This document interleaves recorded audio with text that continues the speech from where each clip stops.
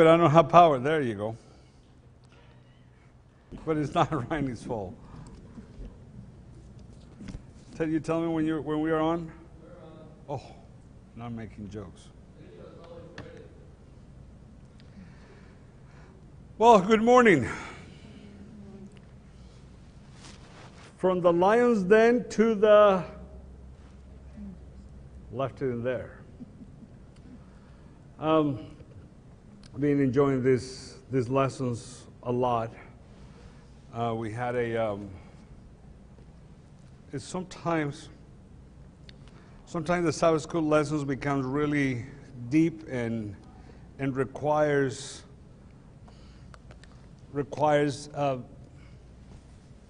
deeper study, which is nothing wrong with that. But these lessons bring us a lot of the promises and a lot of the things that the Lord has done for these individuals in a very simple way of things that we can claim as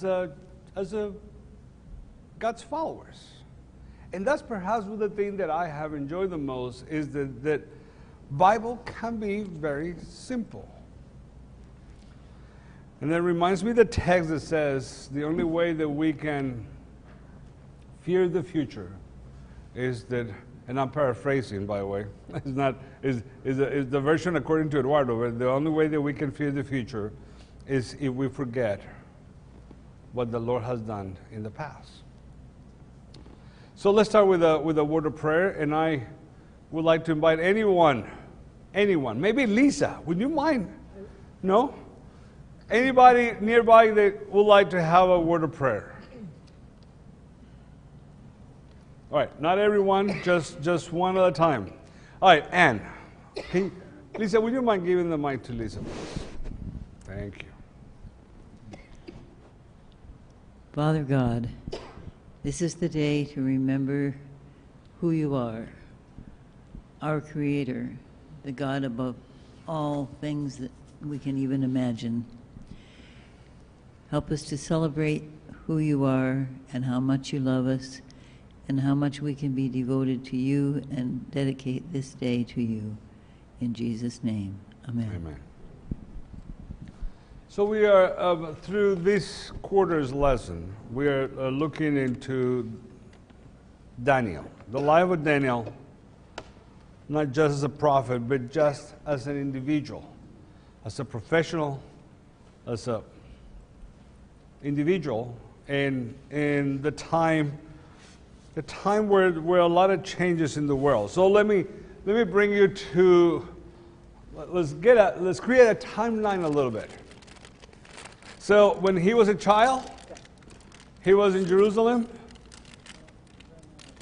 Then the Babylon people invaded Jerusalem, took this bunch of kids, take them all the way to Babylon.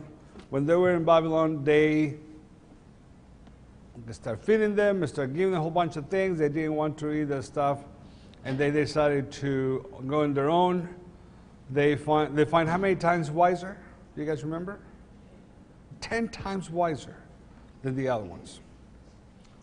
He then became, and his friends became one of the wise people in the kingdom. And then the king had a dream. Nobody knew what a dream was, not even the king. And the Lord gave that to Daniel. And from that point, Daniel became one of the head counselors of the king. Well, after many years, the king died. Then what happened? The son took over. What happened with the son? Do you guys remember the son? Nabonidus. What was that? Nabonidus. There you go.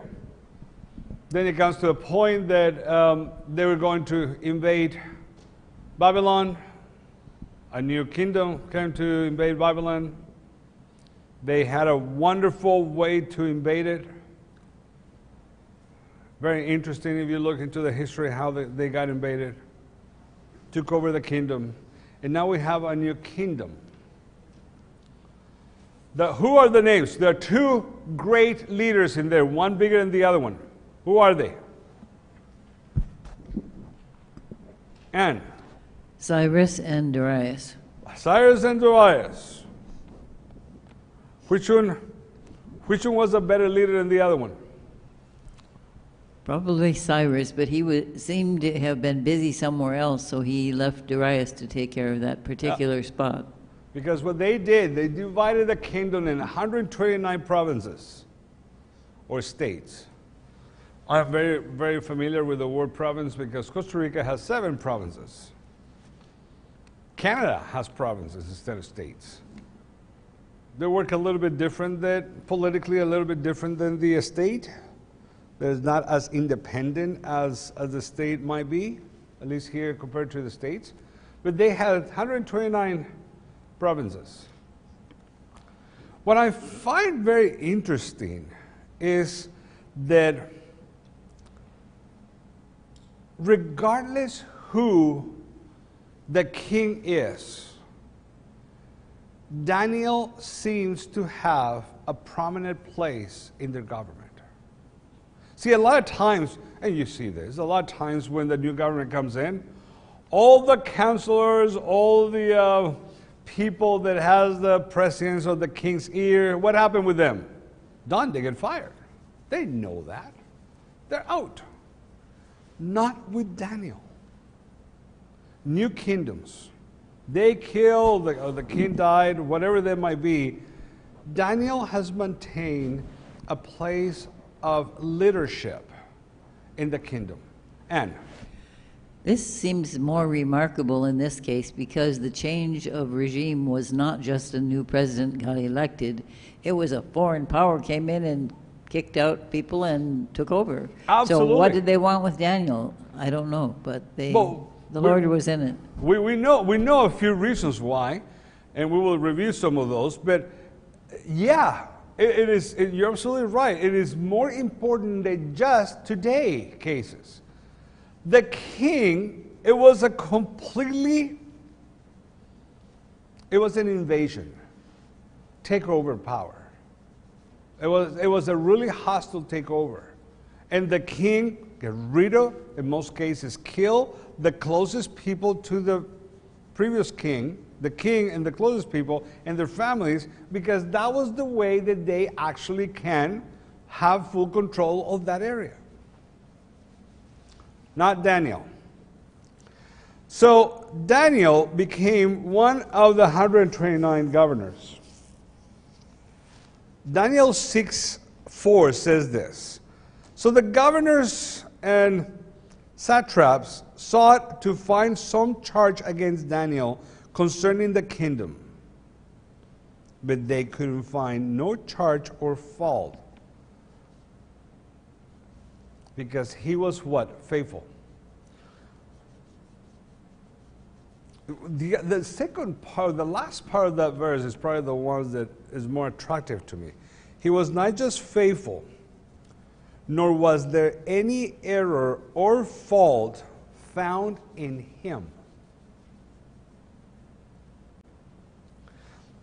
A lot of times we talk about the relationship that he might have had with God.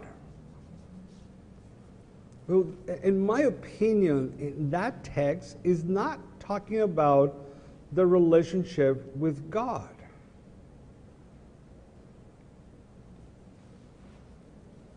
Can we read it again? Second part. But they could find no charge or fault. Oh, we are all humans. Because he was faithful. It doesn't say that he was faithful to God, and it is not necessarily attachment to be faithful to God. It says he was faithful. Nor there was any error or fault found in him. So it's not that God is necessarily protecting him, and we know that is a fact. But when it says that he was faithful, there's another word used for faithful that is presented in the lesson too. He was trustworthy. He said they found no error or foul found in him. Yeah, as a human, I imagine he had some errors or faults, but he was trustworthy. In addition to that, he was an individual that did his job well. It was his character. It was his character who made him outstanding. It was his character that said, defining people, you know what, between different kings, you know what? That guy, I can trust him. I am not taking away God's blessings and God's protection and God's work in him. What I'm trying to bring this up is that Daniel, as an individual, was a trustworthy individual that did a wonderful job. He had a great character. And I believe that just with that brings us a point that we need to learn. But I don't want you to answer this. Are you a great character? Are you trustworthy? Between the different kings of our worlds, I'm talking about our bosses, are you be one of those that is believed to have a character as such that doesn't matter who the new boss may be, you will be chosen as one of the leaders of that group? Still, things to consider. Things to consider. Well, then here comes the other people. Remember, they were talking 129 different provinces. There's 128 additional governors and leaders. And some of them, there were people, I will say the majority of them, there were people that had followed the king since before they took over. Why? Because they were trustworthy people that the king relied to, people that the king is going to say, hey, you know what, I'm going to give you this job, and I'm going to give you this area. And one of the biggest fears of the kings in those days, even in these days, but mostly in those days, was I cannot lose any territory. Can't lose any territory. That shows a weakness. If I lose a territory, some of these other 129 people will want to have some of their own territories. So he needed to put people that was close to him, that he could trust.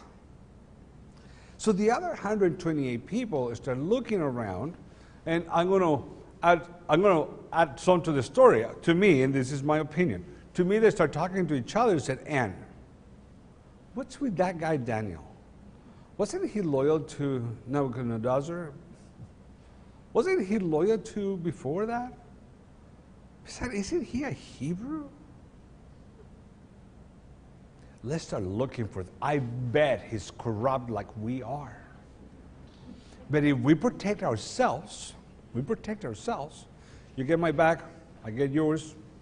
You know, we get Lisa on it, we have the 128 other, we just protect everybody around. We can get this guy. Where are we going to be starting? Again, remember, this is my mind playing around. We're going to start. The best place to start when you're looking for corruption is where? Money. How much taxes they're bringing in? Money and power. Let's bring first the corruption of the money. We're in the computer. See, how's the taxes? You know, who is they doing? How are they distributing the taxes? They collected this money to fixing the roads. Are they fixing those? They are fixing the roads. Can use that one. Maybe he's taking money. Let's go to the bank account. And they go to the Swiss bank accounts. And they go to the different places over there in the computer. And they pull it out and say, you know, this guy gets his salary and there's nothing else. It's interesting because when this text says they found no error, no charge or fault. Years ago, I read this article that says that in offices, there are some people, when you work in the office, there's some people that believe that paper clips and staplers belongs to them. And when somebody moves out of the office, either to another office, or they leave, or they get terminated, one of the first things they take in their box with their personal things are the staples. The stapler. Think about that. And clips, paper clips. Pens. I mean, there was a list of about 15 different things that the employees think that those belongs to them personally, even though the company pays for it. So if you're planning to fire somebody, just remove the stapler first. Just, hey, can I borrow this? Hey, by the way, I need to talk to you. Let's keep talking. They found no error, not even a stapler, or not even a paper clip was faulted from him. It says 0. The jealousy continued. When are we going to get him? When are we going to get him? We need to get him. And they went straight to his character. Where can we get him? Well, it's vegan. Let's avoid plant-based foods. You can only eat pork. So now the guy will live for 30 days. That's okay. We can do that. Let's remove all breads, which is part of my passion, breads. Now the guy will do something else. And they went to the heart. The only thing that we can attack this guy on is in his personal beliefs.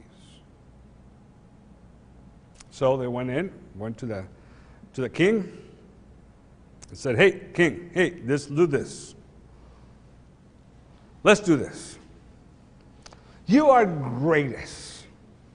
And by the way, when somebody, especially people that reports to you, they start giving you a whole bunch of, you are the best, watch out.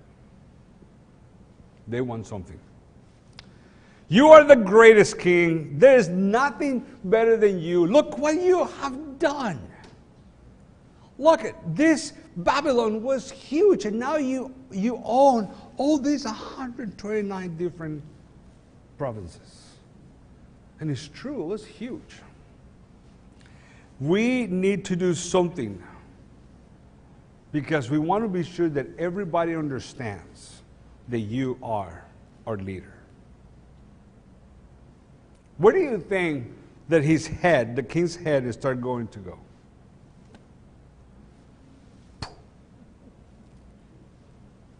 I imagine that in someone that they were talking to them. I remember, it's 128 people. Start talking to him how great he was. He probably started, no. And then a little bit later, it's like, well, you're right. I am pretty good. You know what?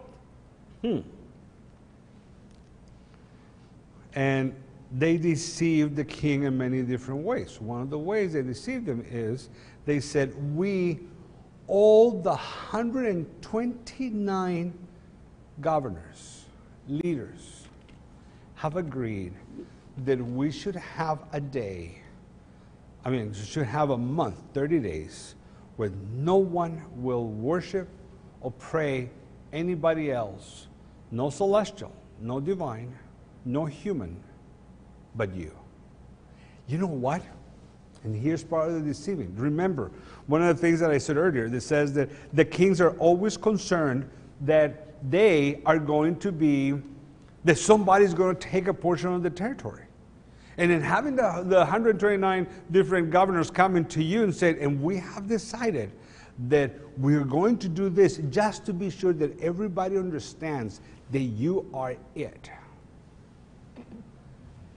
In that moment, I believe he thought, that's a good way to show everybody, especially these 129 people, that they still depend on me. Beside the political aspect, I imagine that he felt good. See, and the deceiving is that they said that the whole 129 have agreed to this. Who was one of those 129? Who was it? Daniel. Did he ask about Daniel? I don't think so. Again, he was deceived. So he didn't ask about 100, the one of them. He just felt, oh, they're right. Notice what the lesson says. So, they soon realized, talking about the 128, they soon realized that in order to frame Daniel, they will have to produce a situation in which Daniel will be faced with a dilemma of obeying their God, their God's law, or the law of the empire. Remember, this is a Daniel that has followed the laws of whatever empire has been through his life. He has followed them. But they put him against the wall. The lesson continues saying, from that, the officers have learned about Daniel. They are absolutely convinced that under the right conditions, he will side with his God's law over the empire. Here's another lesson. Would you be recognized as an individual that would side with God's law over any other rule? Are you recognized as one of those? Remember, these lessons are meant to make us think. Are you trustworthy, regardless who your boss or who the individuals are? Are you trustworthy regarding who your landlord might be? If you don't own your own home? Are you trustworthy to be able to follow all the rules, regardless who the person in charge is? Are you probably, here's the most important, are you recognized as an individual that will follow God's law?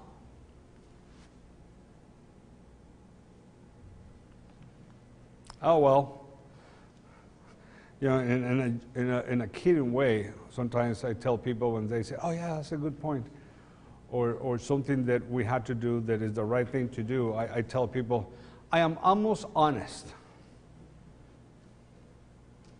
Almost honest. No. Are you almost honest or completely honest? When you realize they give you 10 more cents, do you go back?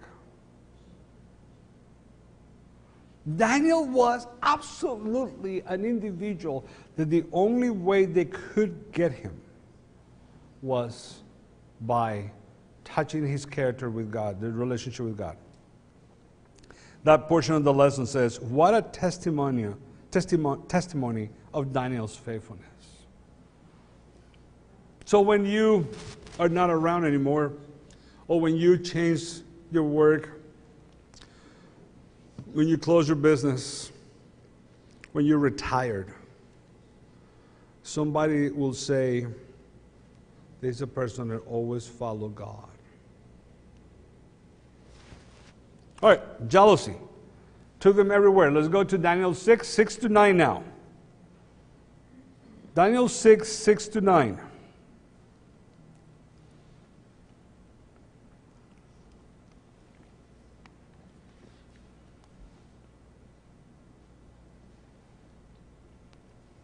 Anybody?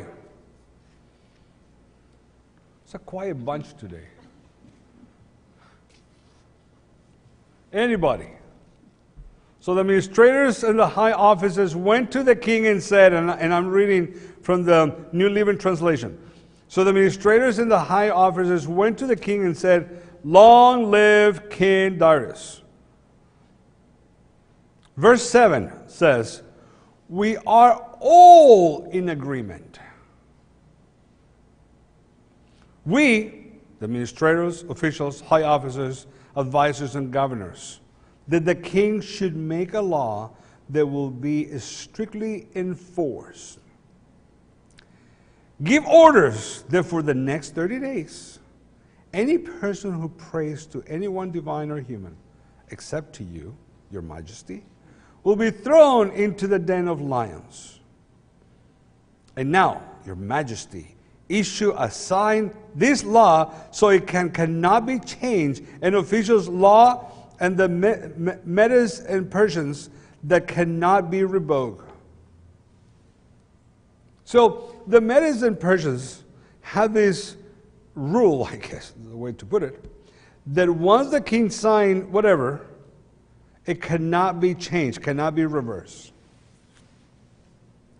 It's kind of weird. Do you consider that a little bit? Do you consider that to be concerning? See, when I was in college, I remember I used to have a teacher, in religion, and we studied this a little bit, and I remember asking this question: it doesn't make sense in any society? Really?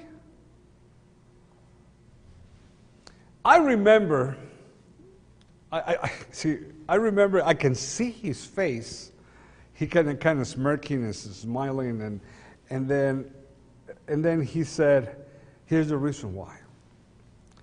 They have this rule to show that the king never makes a mistake. That his rule was always sure. Therefore, the king will not get back. And I was like, well, that makes sense. Darius appeared silly,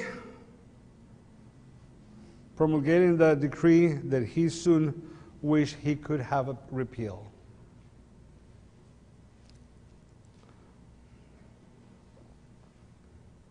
Now, there's absolutely no evidence in the Bible that the king, that Darius felt that he had any divine authority.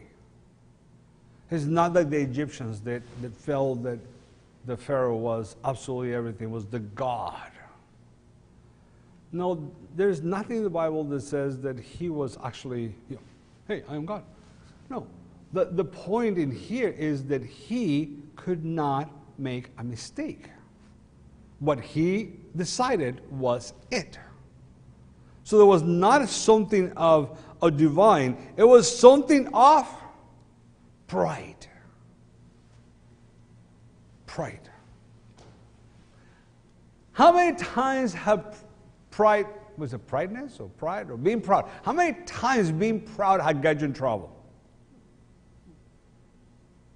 How many times? Let me give you a simple one. My dad taught me, using the Bible, that you never sit at the head of the table unless you've been asked. So my dad said it's better for you to people to tell you, and I was a child, and my dad always pounded that on me. You never sit at the head of the table unless you've been asked. It's better for people to say, hey, I want you to sit at the head of the table, and then move to the head of the table. Then moving to the head of the table, I had to tell them, hey, you're not supposed to be sitting there. So, trust me, I have learned that, but I have seen cases when people goes in, sits at the head of the table, they believe that's the place where they should be at. And the head of the house comes in and says, I'm sorry, this is my place. Ouch. Pride. Are you a proud person? By the way, is there anything wrong to have pride, to be proud?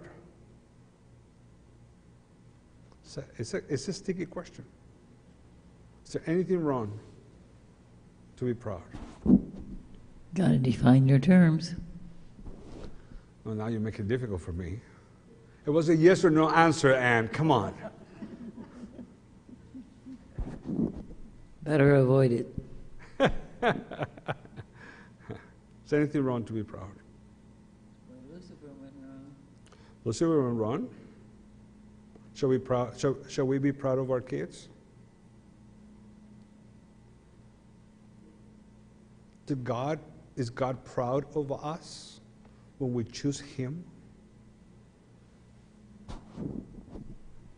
He commends us. He takes satisfaction in us, but I don't know that it's pride. Perhaps. See, the pride that is a sin, the pride that is a sin is the one where I believe I deserve this. It is my place to be there. I am better than anybody else. There's a pride. Let me put it this way. Your son, your daughter gets an award in school for, I don't know, be the kindest student in the whole school in this school year. Just to be kind. This person is courteous, is obedient, is nice to other people. They open the door to people that work with them. They're just a kind individual. So you should not be proud of that student. Should be proud of that student. The pride that got Satan in trouble is when he starts saying, this is my position. I am equal to God. I deserve that. It's for me to be there, not for you to tell me whether I should be or not. That's the type of pride that becomes a problem. I deserve that. I own this. I am entitled, and that's a problem, personal problem I have with today's society. Everybody's entitled of everything. You park in the parking lot, I am entitled to your parking spot. I'm entitled for you not to be in front of me. I'm entitled to honk my horn when because I'm going 10 miles faster than you do. I'm entitled to your money because I don't have any. That's the type of pride that is a problem. If you see Satan, what was Satan's problem? What kind of pride? He said, I should be there with God. I am one of them.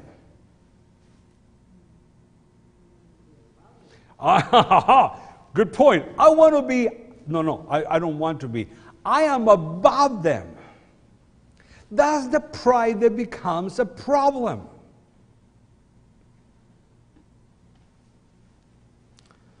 I also, joking around, I tell people sometimes, I am so proud to be humble. It just doesn't work that way, right? I am so proud to be humble. That's the problem. That's the kind of proudness that is a problem. And then that issue, that pride becomes in many different ways. When somebody starts telling you and giving you flowers and saying that you are so good, and you say, and they don't necessarily mean it, or perhaps you are. You are so good. You should do this. You should do that. And then your head starts ballooning. Watch out for that pride. I am concerned, and that happened, unfortunately, recently. Recently, within a few years, I told somebody, I hope that the Lord guide you as you preach today. That individual looked in my eyes and said, oh, he will. I was like, oh, well, I guess you deserve that.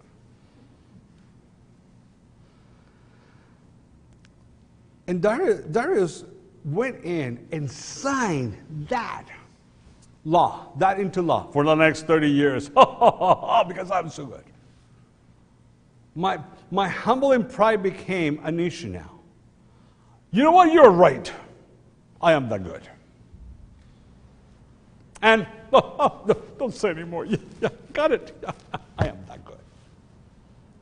You know what? I deserve to be worshipped. That was another problem with Satan. I deserve to be worshipped. I deserve for the people to understand that I am the king. I deserve for the people to understand that I am the boss. I deserve for the people to understand that, I am a church leader. I deserve it. And Darius got into that issue. They got into that issue that he was not. He got in trouble. Trouble on his own. Signed the letter. Signed that into law. And guess what happened? The law had punishment. As most laws has a punishment. Hey, this is the law. If you don't do it, this is going to happen to you. If you don't say what is going to be happening to you, well, it's not a law. And well, it was one of the things that I personally, this is my personal opinion, I do not appreciate for some type of disciplinary that the parents use sometimes with a 1, 2, 1, 2. One of our nephews, actually 2 of our nephews, parents used that type of discipline. And one day, we were in Christmas, and they were counting 1, 2 since 7 in the morning. And this is like 9, and the kids were not going to bed. You're not going to bed, 1, 2, and 1, 2. And I was like, 3, pick up the kid, put him in bed, you stay there. And the kid stayed there. Anyways, got in trouble with the parents, but oh well. We got into the point that we need to do what the law says. And the law said that we're going to send whoever fails into worship only the king for the next 30 days. We'll put him in the lion's den. It's interesting, I didn't know this. The penalty for transgression is to be cast into the lion's den. Since the kind of punishment that is not a test elsewhere, it may have been an ad hoc suggestion of Daniel's enemies. Ancient Near Eastern monarchies placed lions in cages in order to release them on certain occasions for hunting. So there was no shortage of lions to maul whoever dared to violate the king's decree. Because that was one of the questions that sometimes we have. Is that, well, why would they have a lion's den? I mean, how many people needed to be killed in the lion's den? It continues saying, so there was no shortage of lions to maul whoever dared to violate the king's decree. Second, the decree cannot be changed. The unchangeable nature of the law of the Persians and Medes, also mentioned in Esther 1:19. Darius Siculus, the ancient Greek historian, mentioned that in occasions when Darius III, not confused with Darius mentioned in Daniel, changed his mind but could not longer repeal the death sentence he had passed on an innocent man.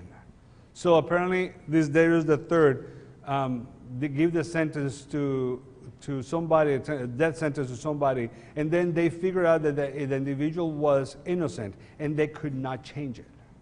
They had to kill the innocent man. So why did Daniel now turn around? And now he's aware now of the law. He's one of the governors. He knows about the law. What did he do now? What is his next step?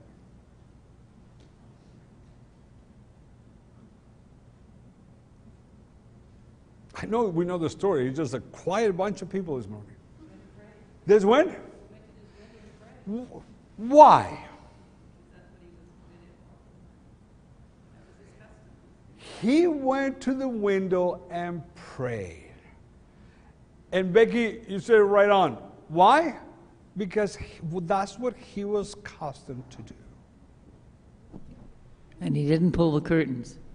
He didn't pull the curtains. Do you think that doesn't make any sense? Think that makes any sense? Especially in these days that you don't want to offend anybody.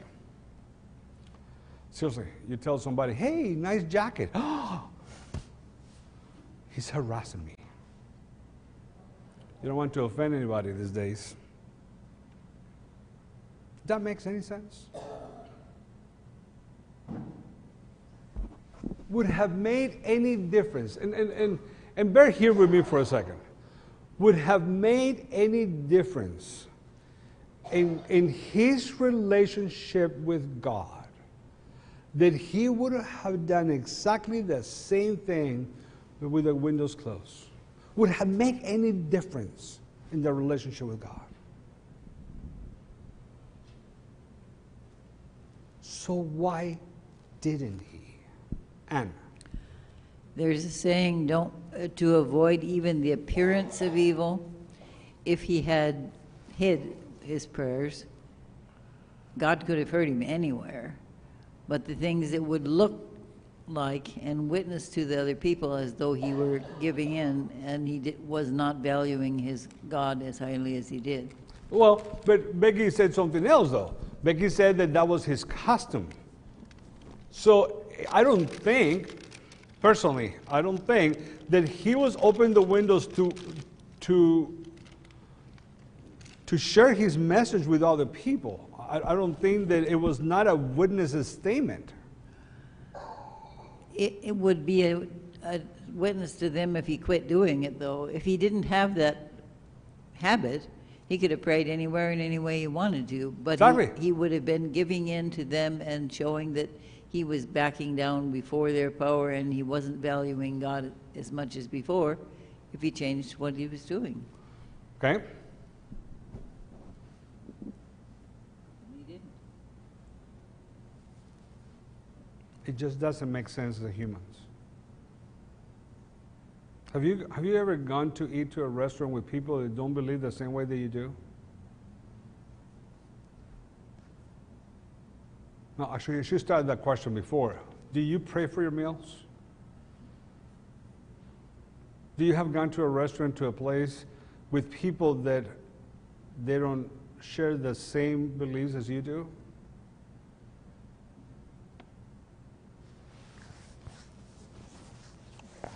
Amen.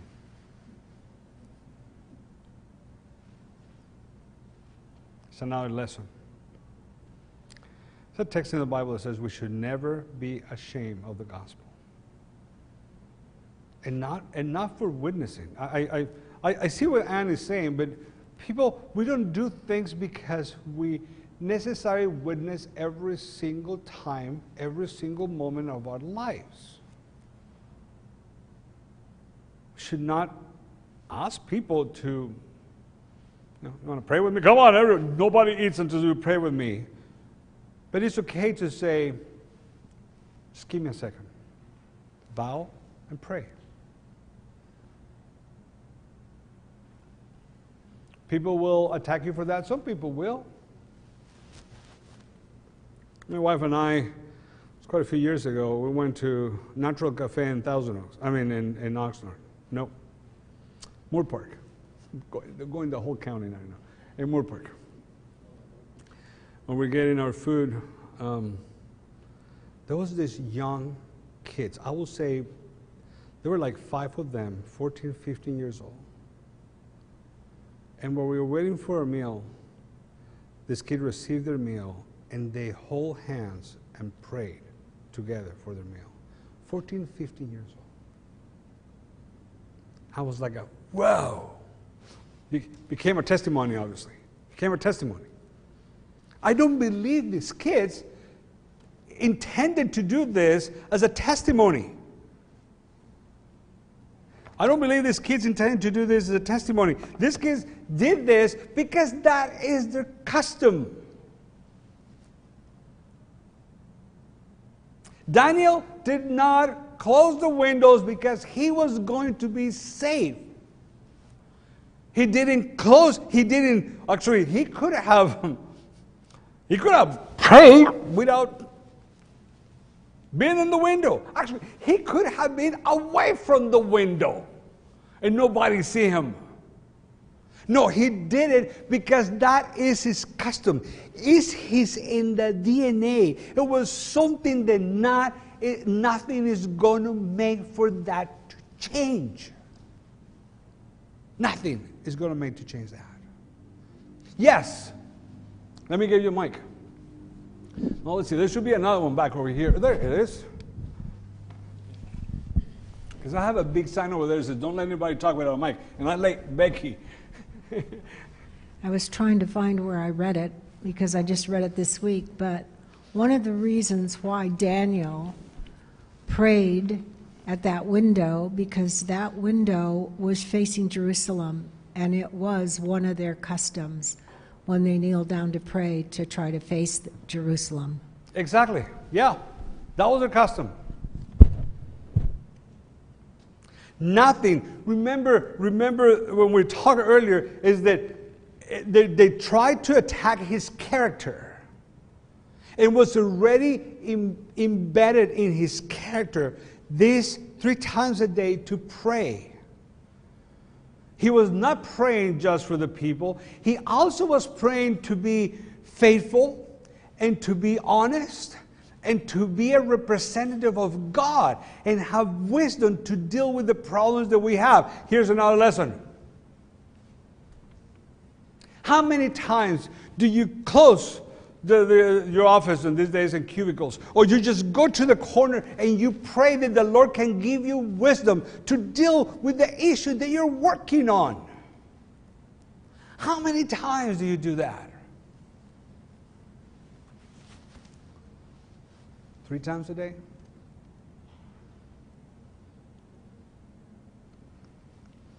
It was embedded, and they knew that. The enemies knew that. They knew that. They knew that he was not stop doing it. In spite of the prohibition to make petition to any man or God but the king, Daniel takes no precaution to hide or to disguise his prayers life during those critical 30 days. No provision, no plans. Let me give you this. This is another lesson.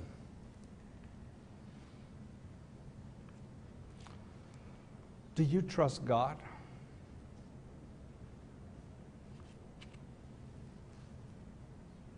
Some do, some don't. The lesson is this: he was not afraid of any consequences. It was not that God was going to save his life. It was not that God was going to make a miracle. It was not that. He didn't know that. What he knew and what he counted on it is that his relationship with God was such that whatever happened, he was going to be faithful to God. And that, my friends, is trust. That he had a sureness that he was not going to be killed by the lions? No. Now, let's go now to the other side. Let's go now to the other side because there's something very interesting. Then the king comes in, goes to work in the morning, and they said, there's 128 governors in there. They were just there next morning and saying, hey, you wonderful king. Hey, hey, woo, the best. And he's like, oh, I wonder what great ideas they have today. Hey, buddies, and everybody, hey, king. We have bad news for you, sir. One of us, one of our team, is not obeying the law you signed in yesterday. Who? Daniel. I believe in that moment, boom, it hits him. Actually, more than boom, it's like a boom. It hit him what actually had happened. In that moment, the king said, I know in his mind, I know Daniel prays 3 times a day. I know he does that.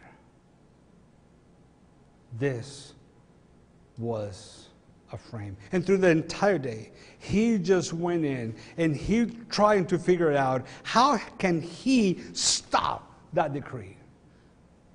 And he can't. Finally, those wonderful friends comes in and they said, Sir, we have 128 witnesses of this. You cannot stop it. You need to bring Daniel, throw him in the den.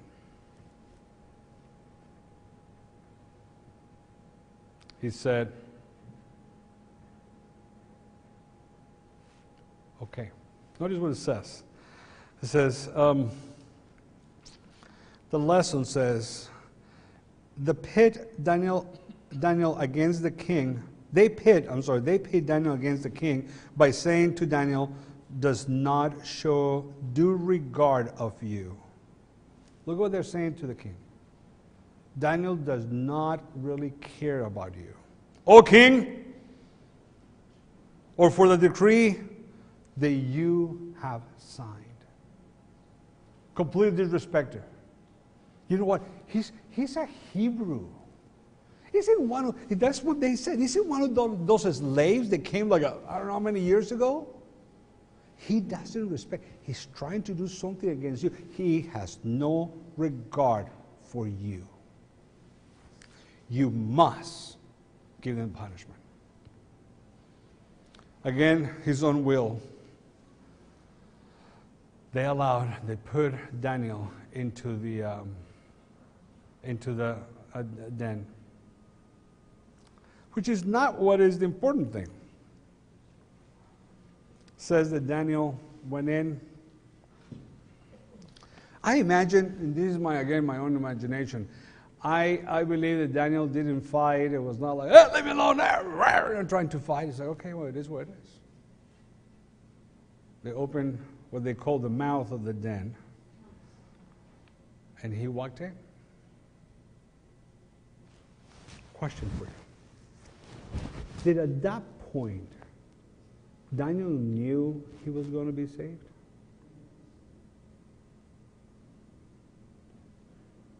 Miss Geraldine, what do you think? You don't think so? He didn't know. He didn't know. He went in trusting God's will. You see the difference? Trusting God's will doesn't mean that I am always going to be safe. Trusting God's will doesn't mean that I will never get sick. Trusting God's will doesn't mean that He will always save me from the accident. Trusting God's will is trusting God that whatever will happen from this point on is the best for me.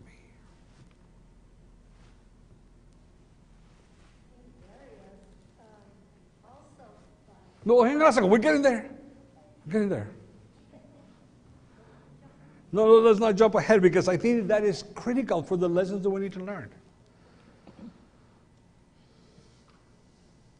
God did not prevent Daniel's enemies from casting him into the lion's den. Did not prevent it. Could God have prevented it? Man, a little earthquake that breaks the den and all the lions go out. There you go. He permitted evil angels and wicked men thus far to accomplish their purpose. Let me read this. He permitted evil angels and wicked men thus far to accomplish their purpose. But it was that He might make the deliverance of His servant more marked. Two important words, thus far. They wanted him dead. They're correct. To prevent more the mark.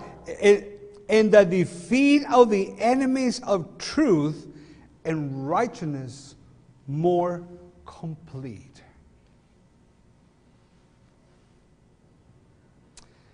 I don't know what you're going through. I don't know what issues you're going through. I may know some.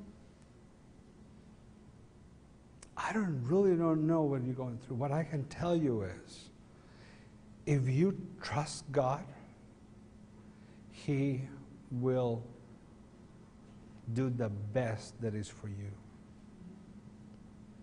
Even if at times the best is not what we want. Remember I asked you earlier, do you trust God? Everybody's like, yeah, we trust God. Do you trust God to this point?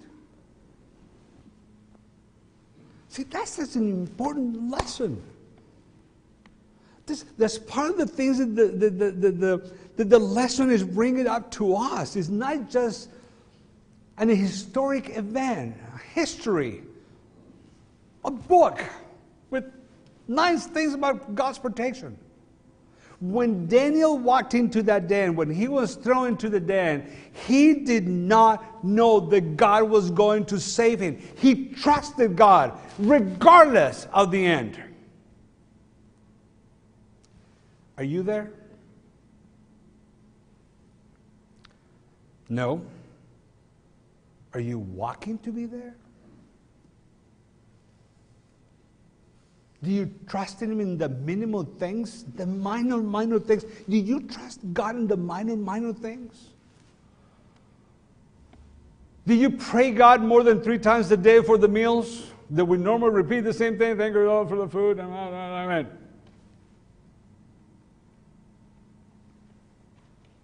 Are you afraid of the consequences of what the world is trying to do to us in spite of our relationship with God?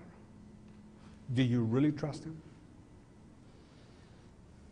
So let's go now to Daniel 6:16. Daniel 6:16. So the king went in and he could not sleep. He was all night long waiting for that sign. I don't know how the night was. I believe that he was paying attention to seek and hear somebody talking into the den. I like to believe that he was laying down in bed and he is listening to the lions calling his assistant, said, have you heard anything?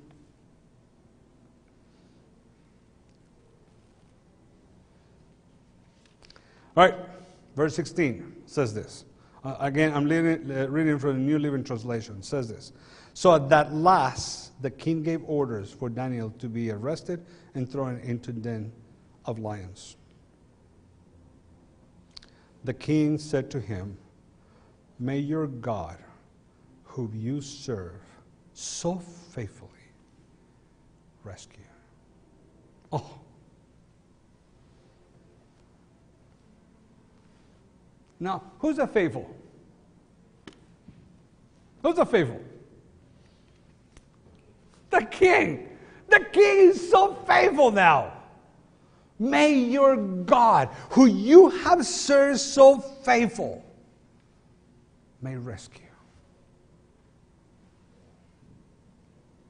So Daniel had not had a relationship with the king alone. I mean, with God alone. He had a relationship with the king.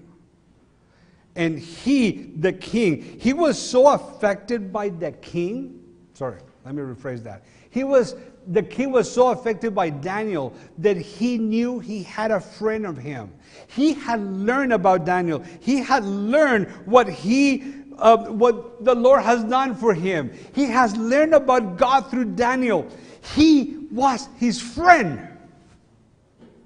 And he had learned that if you are faithful to the size of the mustard seed, the Lord will respond. Daniel had a whole tree of faith, mustard tree of faith, or bush. The king just got planted his.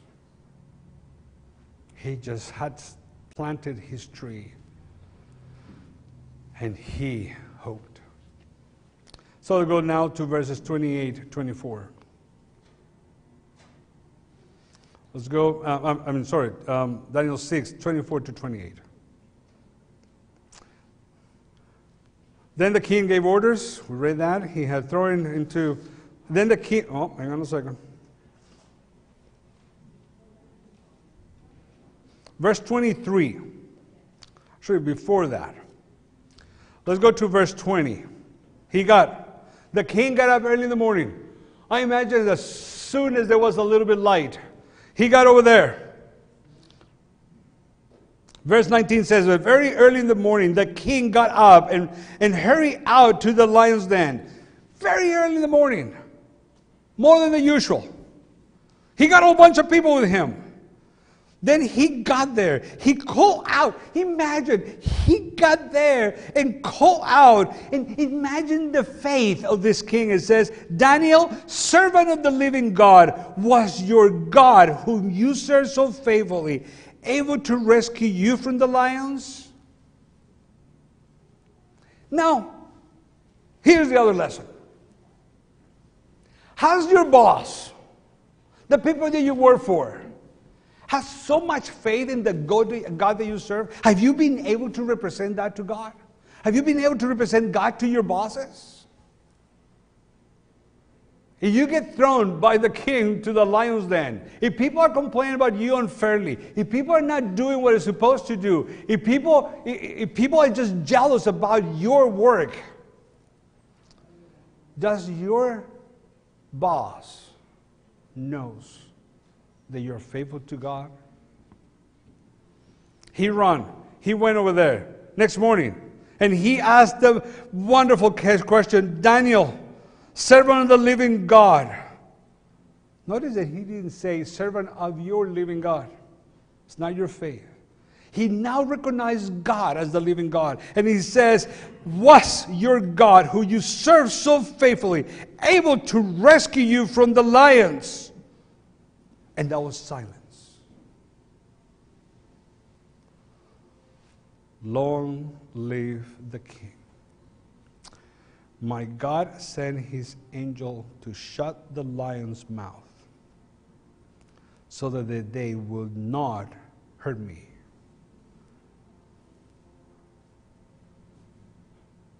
Now let me ask a question. Was the king expecting that answer? Yes. Otherwise, he will have never run to the lion's den. He expected that answer. Look at what verse 23 says. The king was overjoyed. Overjoyed.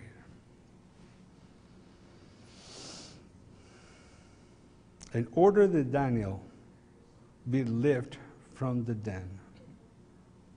It says, not a scratch was found in him, for he had trusted his God. Not a scratch. That's why I believe that he was not thrown in there. He just walked in there. Not a scratch.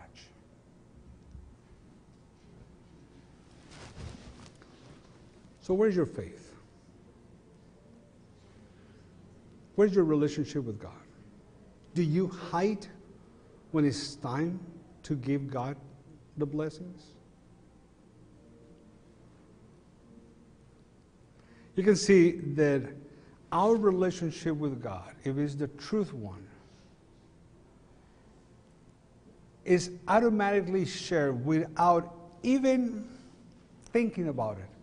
We'll share with the people that don't believe in Him. Are you there? So many people says, well, I'm going to be there when I get to heaven. Daniel made it here without getting to heaven because he had a prayer life, he had a relationship with God.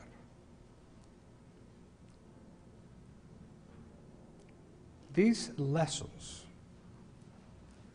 are such small lessons that we know these lessons from the Sabbath school.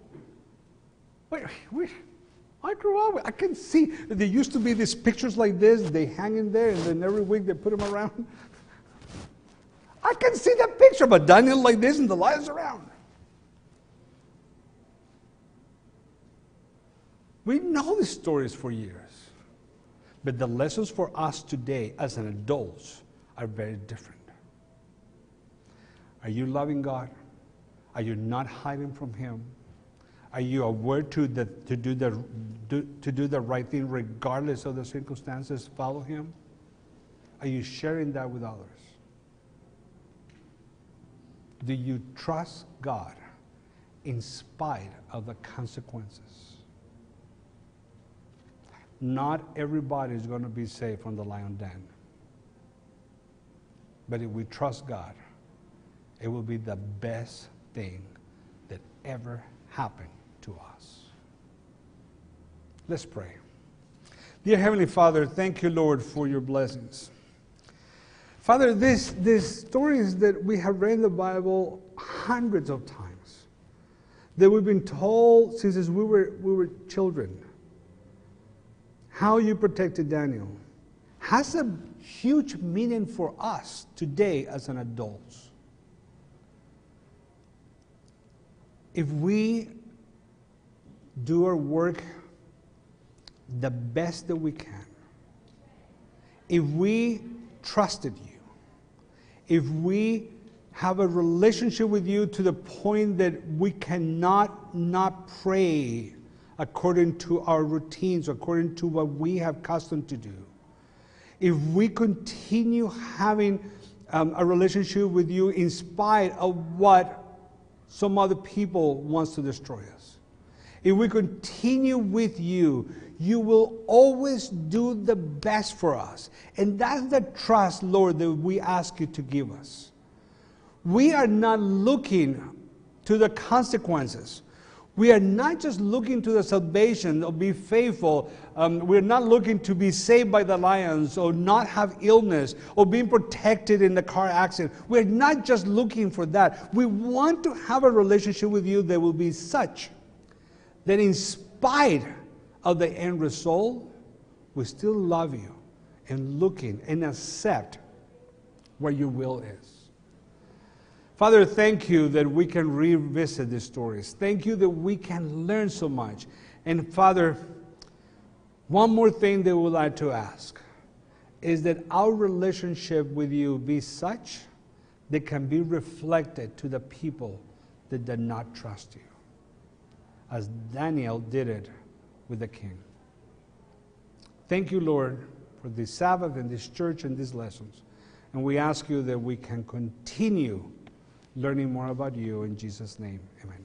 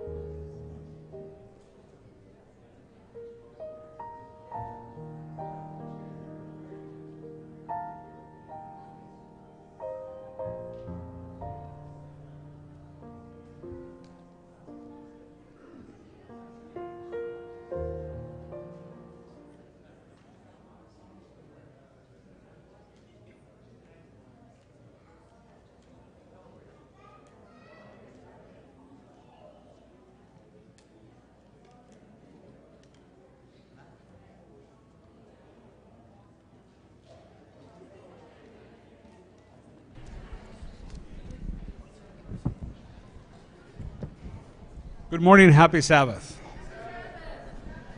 We have, it's good to see you all. Good to see you all to be here at church. We have a wonderful service, and one of the things that we want to share with you is, in case you haven't noticed, every Sabbath we have people that we haven't seen in a while, or people that have chosen our church to join us.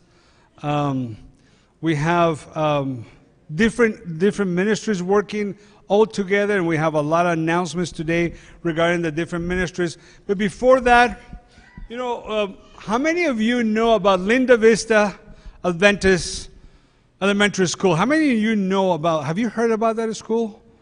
It's a wonderful school. Like any place in the world, we deal with issues and we're working on it. But they're having a wonderful fundraising.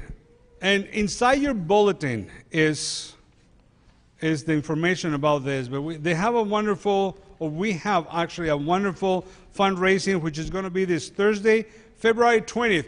By the way, can you believe that February is almost gone? February 20th is Thursday.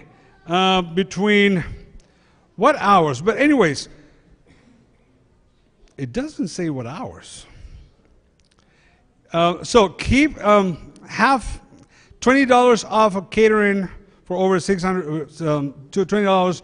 But then if you have a complete meal, you get a discount, and the Linda Vista will get some of the funds for them, about 20%. So we would like to encourage you, be hungry, and be sure that you can contribute to this. And at the same time, you can have a great meal and help Linda Vista. We have a lot of ministries, and one of those also ministries that we have is actually related to Newberry Park Adventist Academy. Have you guys heard about that wonderful school? My 2 kids were graduated from there. Wonderful school. And Caitlin has an announcement regarding a program that I know they started this year, but they are rolling with that. Good morning. Yes, so Newberry Park Adventist Academy has their first robotics team this year. And we've made a lot of progress on the robot and have been approved to go to Florida for the competition. So we're doing some fundraising, and one of our fundraisers is we're going to be collecting recycling. So if you guys can just bring any recycling you have and leave it in the lobby, we'll pick it up every week.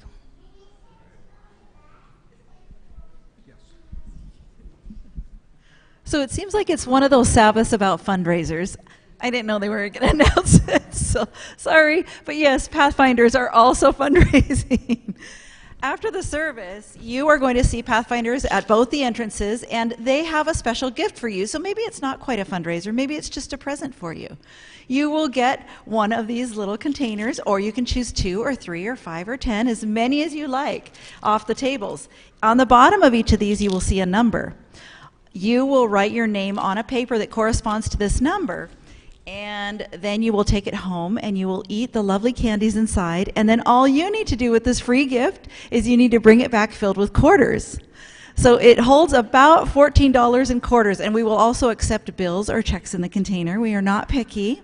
Not a problem. So after church today, make sure you stop by one of the entrances, either on this end or this end, and you will see some happy Pathfinders there ready to help you answer any questions and things like that. Now, the only thing I want you to know is that if you have small children, if you can make sure that you as a parent go with them, because sometimes the kids go and they see the candy and they love it and they grab it, and then the parent's like, what?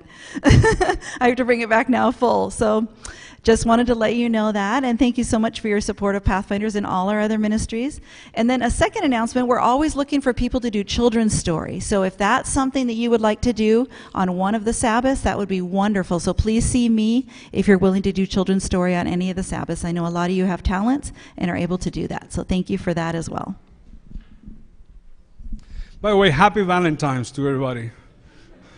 A little bit late, but I remember when I saw my wife over there, I was like, oops.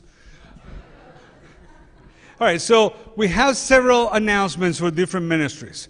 One, we're going to leave it for one of the last ones, but we have Dr. Wes Youngbird. Dr. Yamber tried to come over here every year. Actually, we invite him to come almost every year. Dr. Yamber is the author of Bye-Bye Diabetes program, which is a fantastic, many of us that have diabetes have been blessed with that program. He will be here next Sabbath. He will be here next Sabbath, and he will be here Friday night. He will be here Saturday morning and at 2 p.m., a program at 2 p.m. So this is, again, we should always invite people to come to a church, but this is also something very important that we can invite people. You know, diabetes, and Dr. Jeff is over here, so I don't want to give the wrong statistics, but diabetes is one of the biggest problems the United States have. Am I correct? You say no, you're in trouble. So Dr. Yomber is going to be here next Sabbath. He's going to be presenting Friday night, and please look at your bulletin, but he's going to be presenting Friday night and then Saturday morning and Saturday afternoon. Great program. I invite everybody to come in. He's bringing with a new program called Optimizing Your Health. Optimizing your health. So it's not just about diabetes, it's to be able to optimize your health. Also, we want to invite, well, we have a couple of news about, at least one news, huge news about the whole conference. Does anybody knows where the whole conference is? When?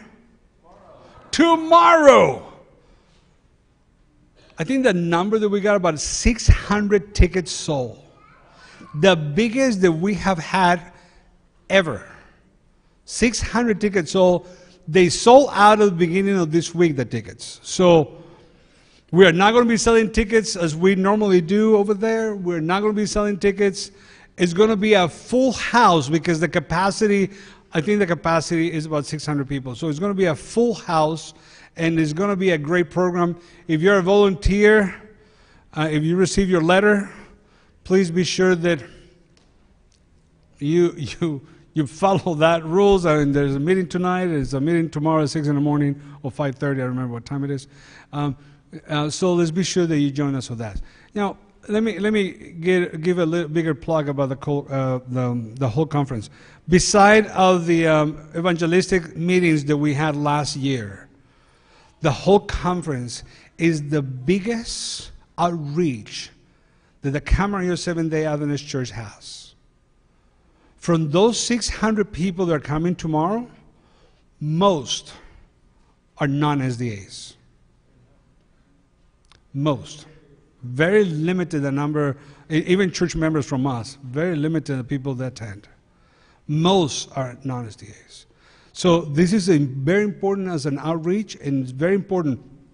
I met the other day with and he's going to be in the whole conference, he said, with the city of Camarillo, mayor of the city of Camarillo. And he's like, it's amazing what your church is doing for the people in Camarillo and regarding to health. So this is the biggest outreach, and one day the biggest outreach that our church has pretty much the entire year. So I invite you to continue praying for this program. It's a wonderful program. Continue praying that everything goes well and the Lord can be a blessing for everybody attending as well, not just in the health-wise and recognizing the Lord as their Savior. We want to have the first reading of people that wants to move to our church. See, people that wants to move to our church. Amen, that's right. Stubborts, Tim, Kim, Kaylin, and Rachel. I know Kaylin's. Are there? Rachel, can you stand up so we know who you are? Both of you? Okay, where are your parents? Aha! So they are, you can sit down. They are requesting to move into our church. And next week we have a vote to make a decision, but we want to be sure that we introduce them to them. We have somebody that requested almost, I don't know, 6-7 months ago, and finally it's coming through. Diego and Erin Magaña, right there. We know, can you stand up for a second, because we only care about the kid, but we also love the parents.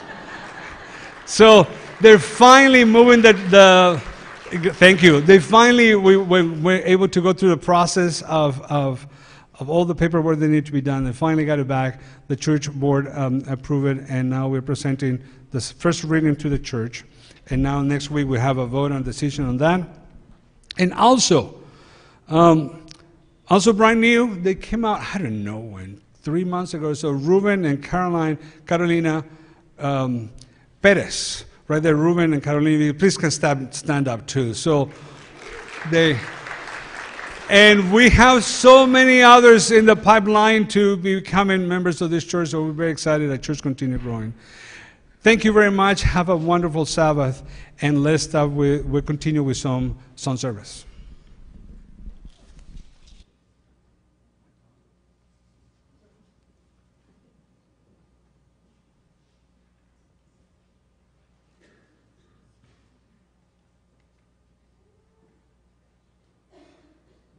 Morning. Now, I was just talking to Colleen over in the choir room, and she told me, Jason, it's Valentine's Day. You need some love songs. And I told her, what are you talking about? I have decided to follow Jesus is our declaration of love.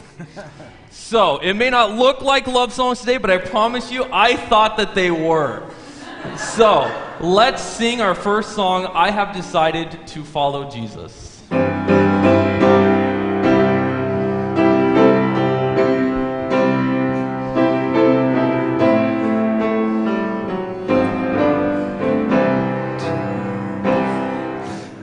have decided to follow Jesus. I have decided to follow Jesus. I have decided to follow Jesus. No turning back, no turning back. Though no one join me, still I will follow. Though no one join me, still I will follow. Though no one join me, still I will follow. No turning back, no turning back. The world behind me, the cross before me. The world behind me, the cross before me.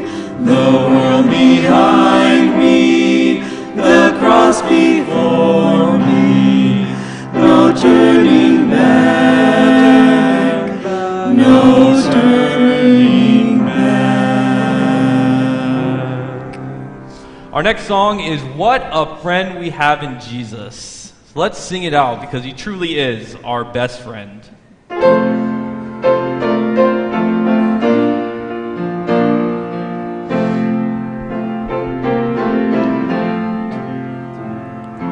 What a friend we have in Jesus, all our sins and griefs to bear. What a privilege to carry everything to God in prayer. Oh, what peace we often forfeit. Oh, what needless pain we bear. Oh, because we do not carry everything to God in prayer. Are we weak and heavy laden, covered with a load of care? Precious Savior, still our refuge. Take it to the Lord in prayer. Do their friends despise or say thee? Take it to the Lord in prayer. In his arms he'll take and shield thee. Thou wilt find a soul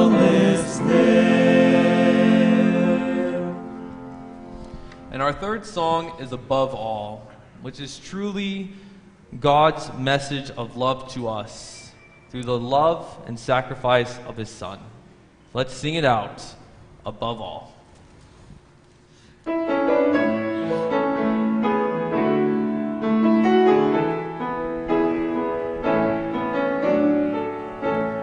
Above all powers, above all kings, above all nature and all created things, above all wisdom and all the ways of man,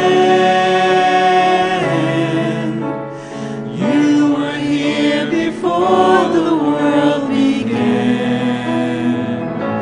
Above all kingdoms, above all thrones, above all wonders the world has ever known, above all wealth and treasures of the earth, there's no way to measure what you're worth. Crucified, lay behind stone, you lived to die, rejected and alone, like a rose trampled on the ground. You took the fall and thought of me above all.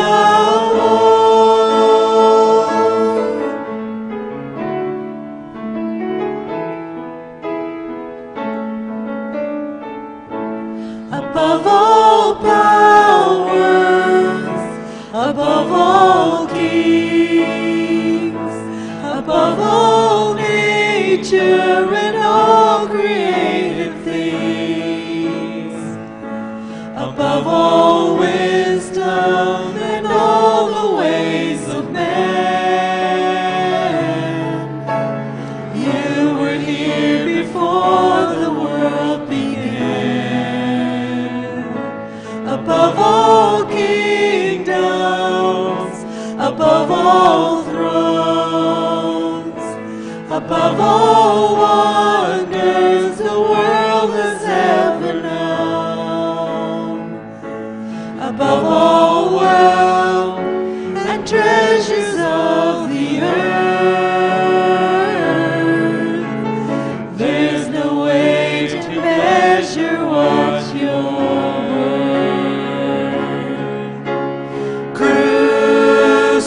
Crucified, lay behind stone, you lived to die, rejected and alone, like a rose trampled on the ground. You took the fall and thought of me above all.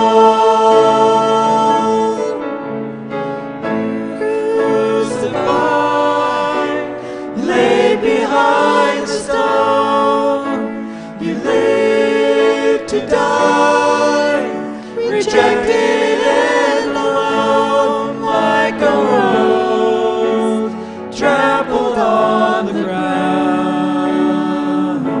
You took the fall and thought of me above all.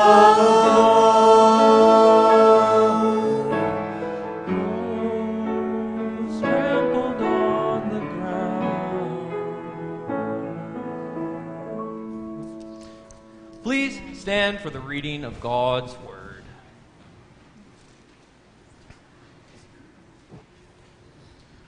O come, let us worship and bow down. Let us kneel before the Lord our Maker. For he is our God, and we are the people of his pasture, and the sheep of his hands. Let's remain standing and sing God's the hymn, Give Me the Bible. Hymn number 272.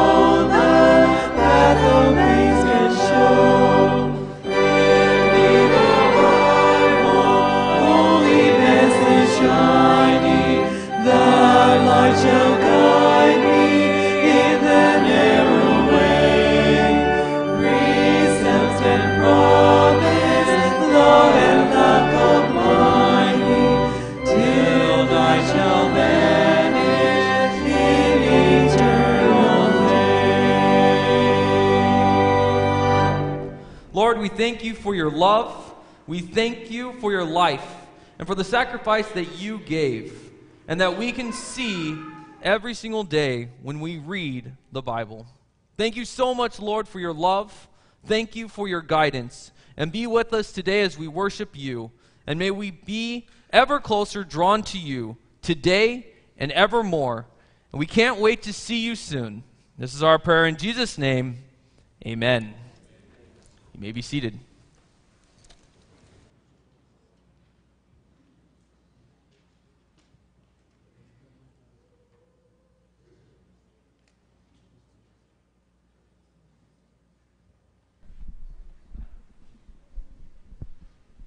Good morning.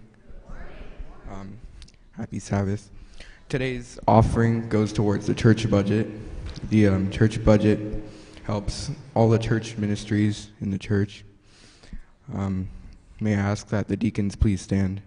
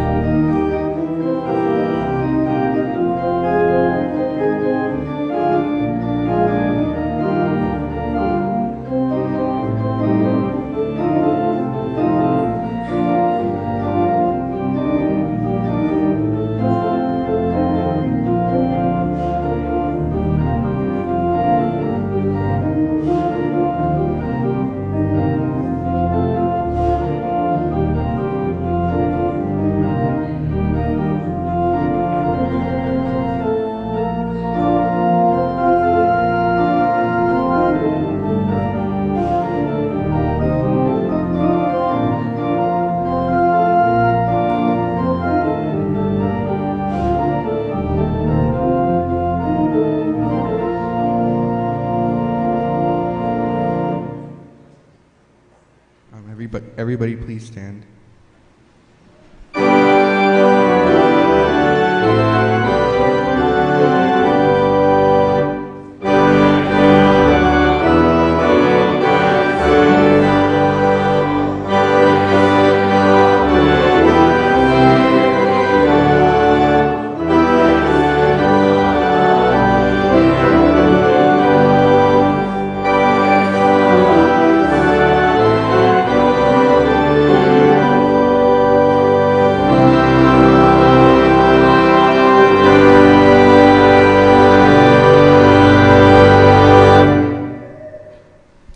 Dear Heavenly Father, I thank you for these offerings and for allowing this church to be where it is today, and for all these people here that come to worship you. I pray that these offerings can help to benefit the church and help it to continue to grow and develop, so become even more, so that we may all worship you. In Jesus' name I pray, amen.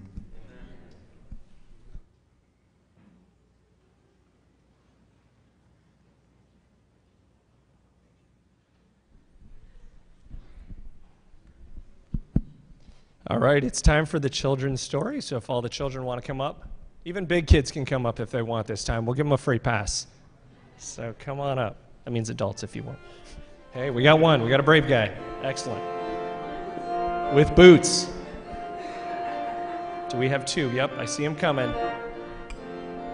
Those high school kids think they're too cool, right? I'm just making sure. You guys don't want to come up? Anyone else? Children's story? It's going to be a focused crowd. There we go. We got a sprinter. I like this guy. And another guy. Excellent. Any more big kids, little kids, adult kids want to come up? All right. I like this courage. There you go. Excellent. Thank you, Pastor, for leading. We appreciate it. We got a couple more coming in the side. A couple more. Thank you. All right. Excellent. See, they're smart. They know those that don't come up are the ones that get the questions in front of the class. All right. Just kidding. I'll ask you guys too. Don't worry.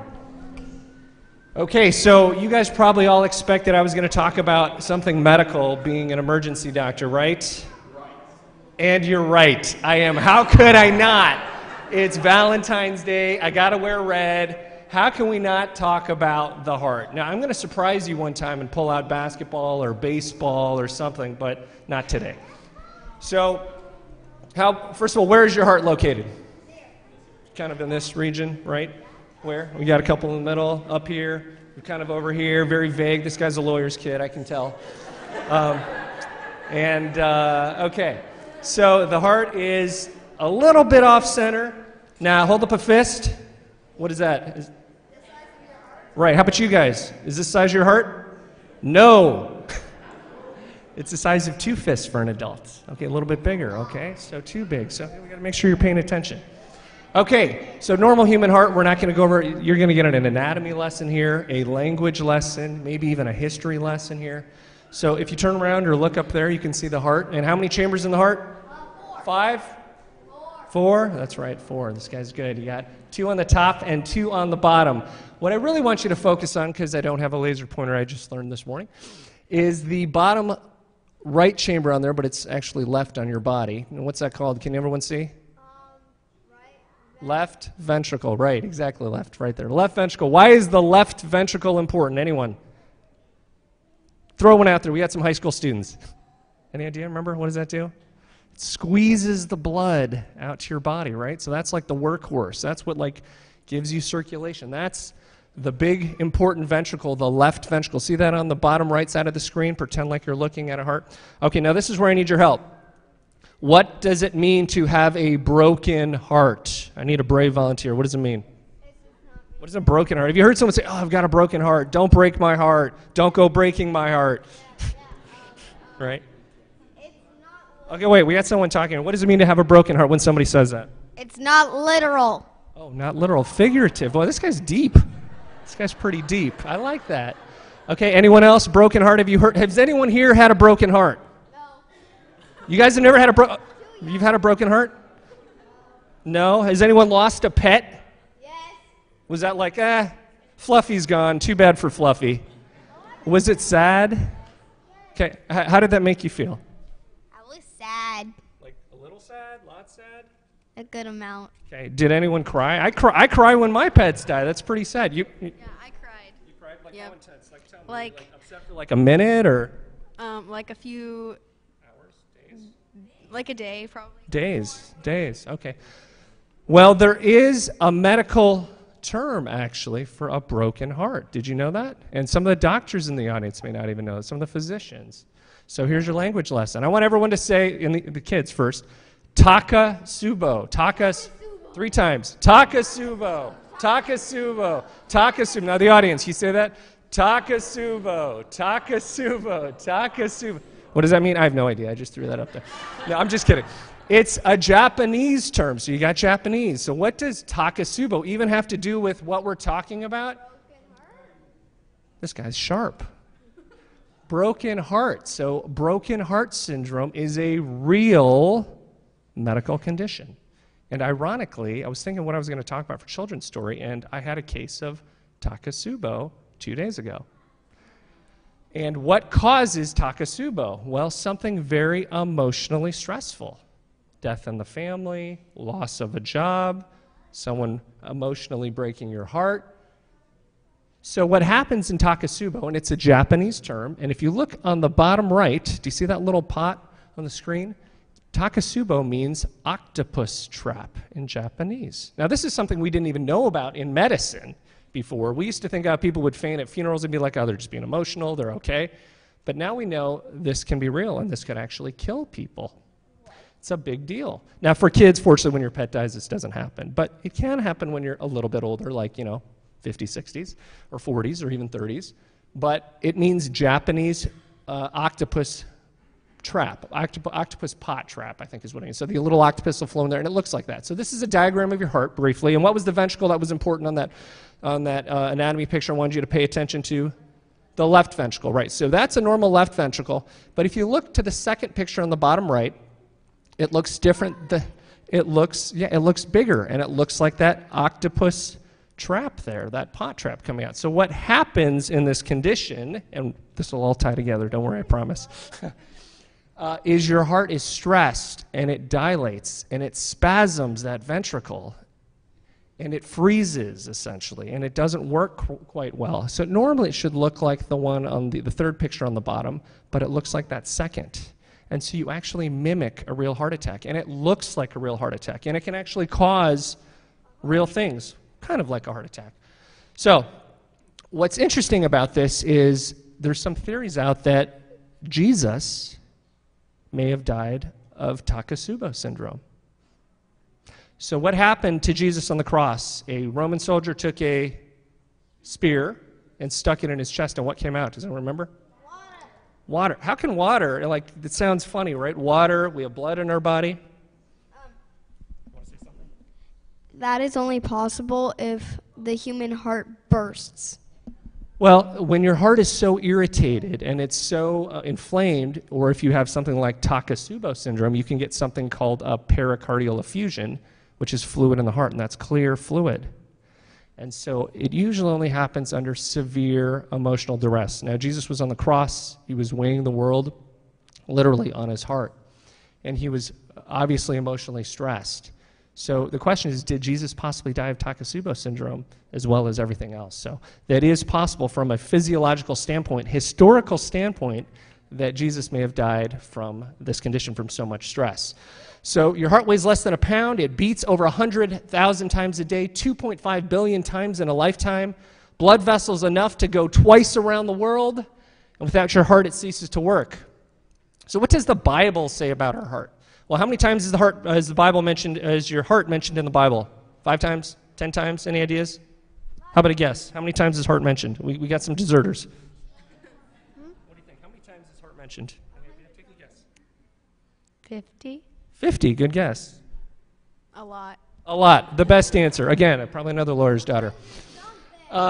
So it's mentioned 826 26 times, I believe, is the, oh, sorry guys, 826 times. How many times is your brain mentioned in the Bible? 0. That's right, 0. So the heart is symbolically very important. Yes, we want to say one more thing. Because in the Bible, your heart and your brain are the same thing pretty much. That's right. They should be tied. So when the Bible uses the word heart, it's referring to the ruling center of the whole person. So your desires, your spiritual activity, the operations of human life. So what you put in your heart is a symbol, meaning if you're into your iPhone or your Samsung or clothes or money or your jobs, if those things are in the center of your heart, that's probably not the best. You need Jesus in your heart, right? And you need him to be the center of your heart, not just physically, spiritually, but mentally as well. So let's finish with a Bible verse, Proverbs 4:23-27. Above all else, guard your heart, for everything you do flows from it. Keep your mouth free of perversity. Keep corrupt talk far from your lips. Let your eyes look straight ahead. Fix your gaze directly before you. Give careful thought to the paths for your feet, and be steadfast in all your ways. So let's say a prayer, guys. If you guys want to bow your heads, we'll say a prayer. Dear Jesus, we ask that you bless these children up here today. Most importantly, we ask that you guard their hearts and let them open their hearts to you first, Lord, and be protective of what they allow to come in their hearts, and let them be a living example of the sacrifices you made for us and live the life that you want them to live. In your name, amen. All right, if you guys want to grab the Lamb's offering, we'll let other people give from their heart.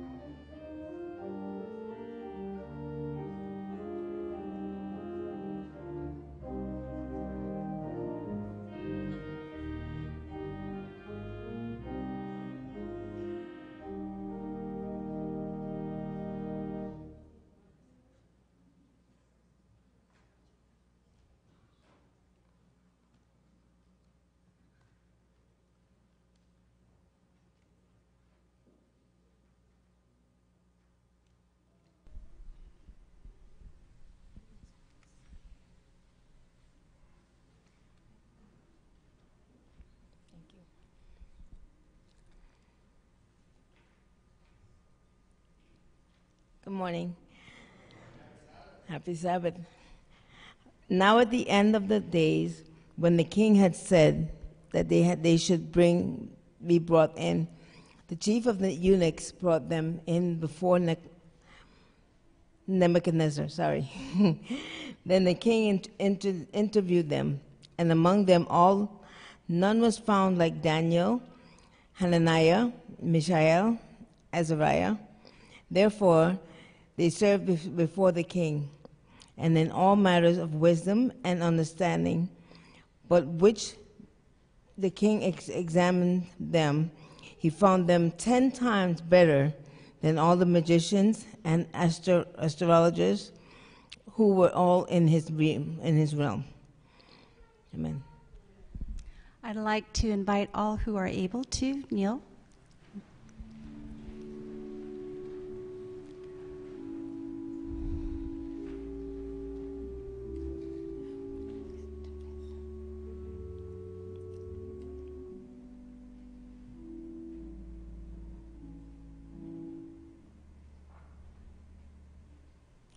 Father in heaven, Lord, we just come before you to praise you, Lord, and thank you so much for all your blessings, for your love, for your grace, and most of all, for your Son, Jesus, Lord.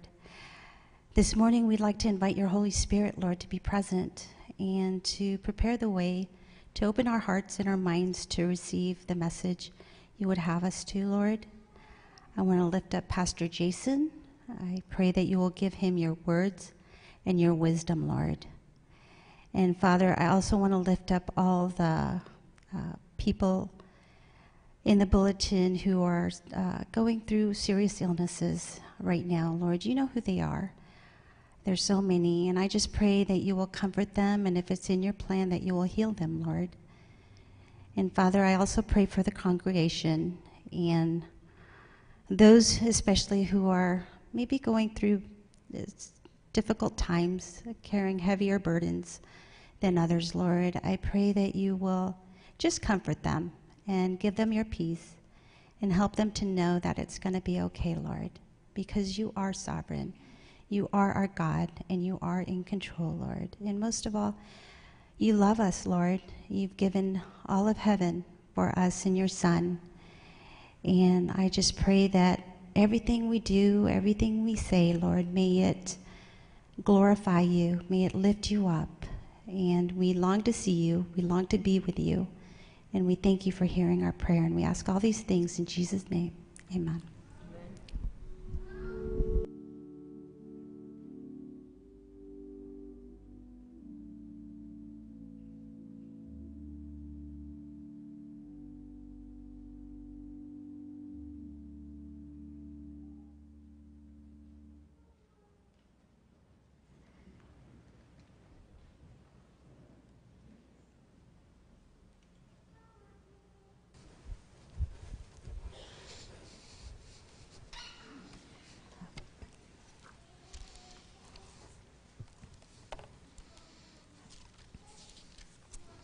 So I'm sure today that many of you came to church expecting a sermon on Valentine's Day, and maybe some of you were even hoping that I'd tell you a ridiculous story of one of my rejections, but that's not happening today. Today, I believe that one of the greatest messages that has been given to us in the Bible is the message of health. Health is huge. In fact, it makes sense to have a topic of health and a way that God has tried to preserve our lives, especially since God is the creator and sustainer of life. So if there's someone who's going to understand it best, I believe that it's going to be God. Now, I want to give two really quick disclaimers. Number one, I am not a doctor, and I am not a psychiatrist, but that does not mean that I cannot understand what the Word of God says and what God has left behind for us in Scriptures and for what He can teach us there. So I'm not going to be like Jeff Davies and come up here and give you diagrams of your heart and of your brain and of your arteries and tell you about how you're clogging them with cheese or anything like that. That's not my role. My role here is to show you what the Bible says about the topic of health and what it means in the context of history, in the context of today, and how to apply it. And I also want to show you today the danger of what happens when we just take the Bible at surface value. I'm going to show you text where the Bible has been used incorrectly, especially in the topic of health. How we argue this, how we debate it amongst people, and how we come to the conclusion of this topic of health. I also want to remind you that we, as an Adventist church, do have a doctrine on not only Christian behavior, but on temperance and healthy living habits. So, in no way, shape, or form today am I going to try to tell you to not be healthy.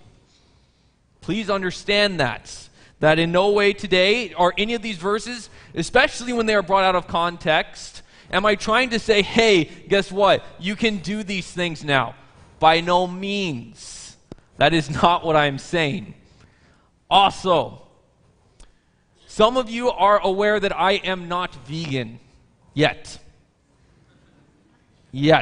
I never thought that I would even consider the thought of being vegan until I came here. And I will admit that those of you who are and who remind me, please continue to do so. I am working on it. But all of us are on a journey, and all of us are working towards getting to a better place. Today, I want to promote health. I want to promote a plant-based diet, and I want to show how it is exemplified in the Bible. But please do not say, well, I'm going to ignore Pastor Jason just because he is not vegan. Okay? Please don't do that. Understand that this is a biblical principle that is established within the Bible, and we are going to discuss that today. So, without further ado, let's pray, and then let's start getting into God's Word. Father God, I'm so thankful for this day. I'm thankful for the message that you have left behind of health. And I pray, Lord, that you be with us, that you be with our hearts and our minds. May we be willing to accept this message, and may we honestly be willing to take a piece of it and see if it's worthy to bring into our hearts. May it challenge us, may it move us, may it change us, and may it be used in a way to draw ourselves and others closer to you. This is our prayer. In Jesus' name, amen. So, we can't start the topic of health without talking about the original plan of creation. So we have to start in Genesis. So open your Bibles to Genesis chapter 2.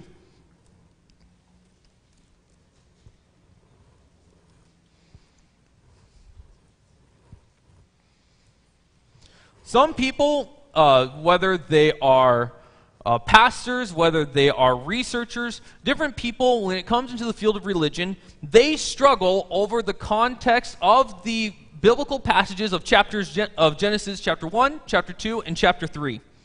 Some people try to argue that Genesis chapter 1 and Genesis chapter 2 are two individual stories, two individual narratives, and some even try to argue that they're written by two different people. We, as an Adventist church, do not take a stance that there are two individual messages. And here is why. In Genesis chapter 2, it says, "Thus the heavens and the earth and all the hosts of them were finished. And on the seventh day God ended his work which he had done, and he rested on the seventh day from all the work that he had done. Then God blessed the seventh day and sanctified it, because in it he rested from all the work which God had created and made." This is the history of the heavens and the earth when they were created, in the day that the Lord made the earth and the heavens. Now, people try to say that the split between Genesis 1 and Genesis 2 happens in verse 4 and into verse 5. Because now it starts to say, "Before any plant of the field was in the earth, and before any herb in the field had grown, for the Lord had not caused it to rain on the earth, there was no man to till the ground, but a mist went up from the earth and watered the whole face of the ground. And the Lord God formed man into the dust of the ground." Some people try to argue that this Genesis chapter 2, verses 4 through 7, does not align with Genesis chapter 1. They say that the order of the creation does not come into the correct account, and therefore they are from two different people trying to argue the same creation story. I will argue that this is not true. And the reason behind this is that at the very beginning, there is no reason for God to create sustainability for humanity through food. Okay? Hear me out. If you're living in the garden, you're living in heaven, God creates plants. Have you ever noticed that when we create the creation and we have the pictures of it, have you ever noticed that on the day that we create the plants, that there's, even on the trees and on the bushes that we draw, there's never fruit? There's never fruit. There's a reason for this. Because the fruit is created as an indicator of the law that God establishes. Look at Genesis chapter 2, and it's in 15 through 17. He says, "Then the Lord God took the man and put them in the Garden of Eden to tend and to keep it. And the Lord God commanded the man of saying, 'Of every tree of the garden you may freely eat, but of the tree of the knowledge of good and evil you shall not eat. For in the day that you eat of it, you shall surely die.'" So, in this, the very beginning of Genesis chapter 2, you have an account where in the creation, fruit, vegetables, all this has not yet been established because God has not actually created the laws for man to follow yet. But when you hit into Genesis chapter 15, 16, and 17 is where God sets the law. And the law of it is, you shall eat of any tree except for the knowledge of good and evil, which now creates the need for plants, the needs for all of this, and man has now been created. You see what's happening here. Some people try to argue God created everything in the 7 days, which he did. But it does not mean that it had produced yet. You see what I'm getting at? Are you with me? I see some heads nodding. Good. Okay, so plants are created to be a part of God's law. Plants and vegetables. In the law that God originally established, did he say, you can also eat the dairy of any animals of which you see? You may also eat of any of the animals. You can kill them freely. Does he say that? No, because death is not a part of the creation. Death is not part of the establishment of what God has intended for us to be. It's not there yet. The death of an animal, the death of anything that happens, does not take place until Genesis chapter 4, which is after man has already sinned.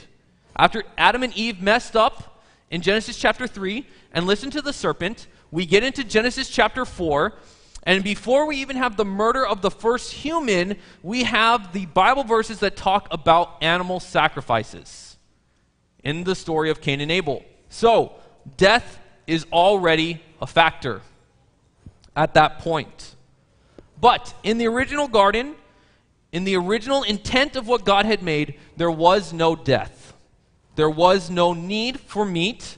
There was no need for animals. And I'm not, like I said, I am not a doctor, so I'm not going to talk about like our teeth and what kind of teeth we have. I'm not going to talk about the way that our stomach digests things, because that's not my field.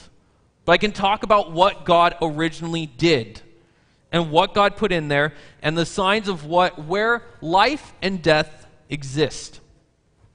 So, after God establishes this in Genesis, and he puts in the original design, we know that man falls. And when man falls, man starts to take the world and the creation into their own hands. Hence, the flood. It's a tragic story. But we have so many different things that happen in the book of Genesis. We have stories like the flood. We have Israel. We have Abraham. We have Joseph, Jacob. We have all of these individuals that come through, and the Israelites get thrown into slavery. After slavery, when we get into Exodus and Leviticus is where God reestablishes his law. He reestablishes his law in the book of Leviticus and in Exodus. The key note here about what happens in Leviticus. How many of you are familiar with how God established the kings for Israel? How many of you are aware of how he did it? All right, I see Levi. I see everybody else with their hands down. So nobody knows how Israel established their kings. Is that what I'm getting here of Camarillo? Nobody knows how Israel established their kings. Wow. All right. We got a lesson today. 1 Samuel chapter 8 is the story of how Saul originally becomes king. He did not become king purely because of birthright or anything of that nature. When Israel said that they said that they wanted a king, God responded to them saying, you already have one. Me. Right? That's how God established it, and they still say, no, we want a ruler. No, we want someone who's going to oversee us. And he says, wait a minute. These people, like the kings, are going to tax you. They're going to take your property. They're going to have ownership of you. There's going to be slavery. There's going to be all these things. Are you sure you want that? And Israel still answered, yes. We still want that. We want a king. So God says, fine, you want a king, I will give you a king. And that is how Saul comes in to being a king. That is very similar to what happened with our understanding of health and health principles. When you look at the book of Leviticus, and you look at Leviticus chapter 11, humanity wanted to eat meat. Humanity wanted food of that nature because it tasted good. So in that nature, God allows it, but allows specifics. Now, just because God allows it, does that mean that it's good for you? Not necessarily. There are things that definitely happen within our Christianity, within life, that aren't always necessarily always feel good, but God allows them to take place. Do you see where I'm going? Are you with me? Okay, so we have this situation in Leviticus where God has allowed it to take place, but it is not the ideal. In fact, when you go to the New Testament, there is a situation where Jesus is confronted with the Pharisees, and they confront him on the issue of divorce. And when they confront Jesus with the topic of divorce, and they try to pin him into a situation where there is no good answer, when Jesus answers the topic of divorce, he says it was never part of the original design. That is how he answers to the Pharisees about a topic of divorce. That is very similar to what's happening here. When people said, hey, we want a king, we want things to be like the world, God says, are you sure? Like, there's a better way. This is not part of the original plan. And they say, yes, we want it. God allows humanity to do it. When it comes to the topic of meat, it is the same thing. God says, this is not part of my original plan. This is not the original way that I designed it to be. But the way that humanity begs and asks for it, God allows it. But you can see a difference between what God originally planned and what humanity decides to do with it. Turn with me in your Bibles to Daniel.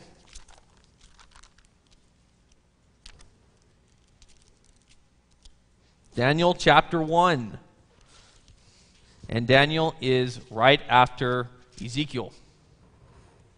Just for fun facts, in case you can't find the 12 chapters of Daniel. Old Testament, right after Ezekiel. Daniel chapter 1, this is quite possibly the most used Bible narrative story when it comes to the topic of health. So many of you are going to say, Jason, I already know this story. Good. That's good. But it never hurts to have a refresher.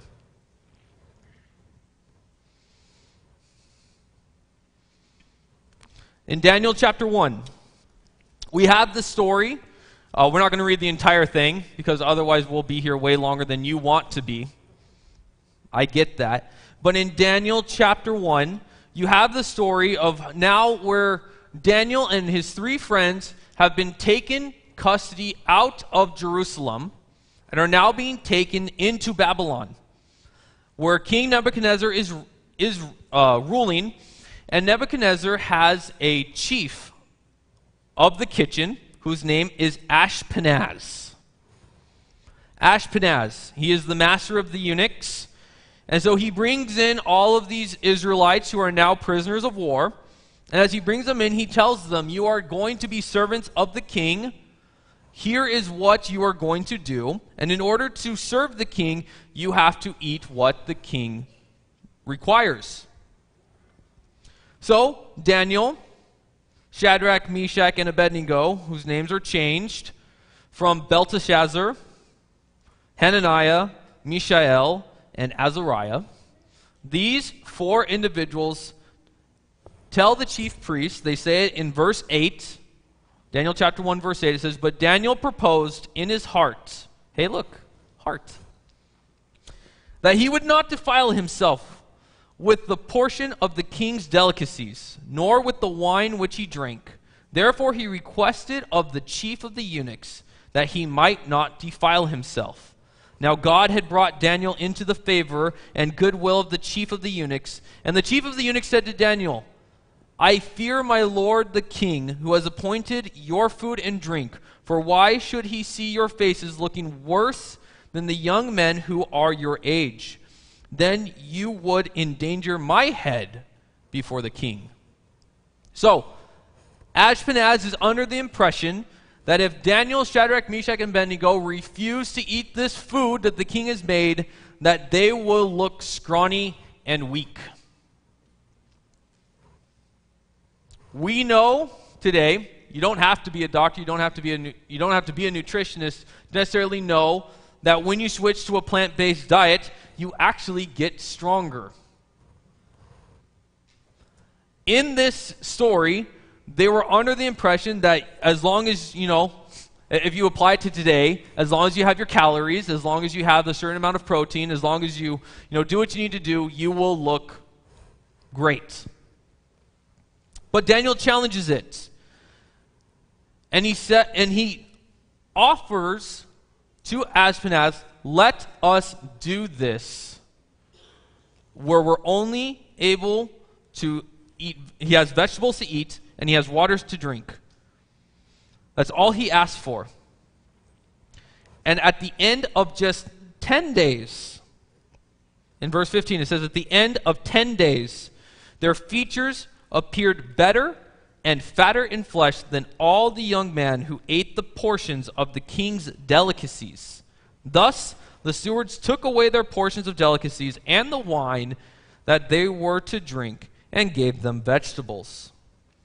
As these 4 young men, God gave them knowledge and skill in all literature and wisdom, and Daniel had understanding in all visions and dreams. Now, Daniel is blessed by God to be able to understand visions and dreams, to be given literature and wisdom. This is something that is given to us as a gift of God. I want you to understand that, because the message of health in itself is a gift from God. If that counts as a gift from God, then the gift that you receive of wisdom through the way of which you eat in your diet is also a gift of God. Now, some of you may be saying, why are you talking about gifts of God? That's because I've been reading a lot of Ecclesiastes.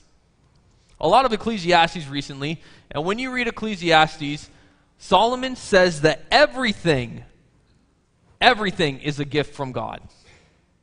And the man who had the most wisdom in the world, I think he's on to something. So, the things that Daniel is referring to not eat, which I was mentioning in Leviticus chapter 11, he's talking about bovines, he's talking about sheep, goats, deer, antelope, technically giraffes. He's talking about mammals and different things in the sea, such as whales, dolphins, dugongs, also referring to sharks. Sharks don't have scales.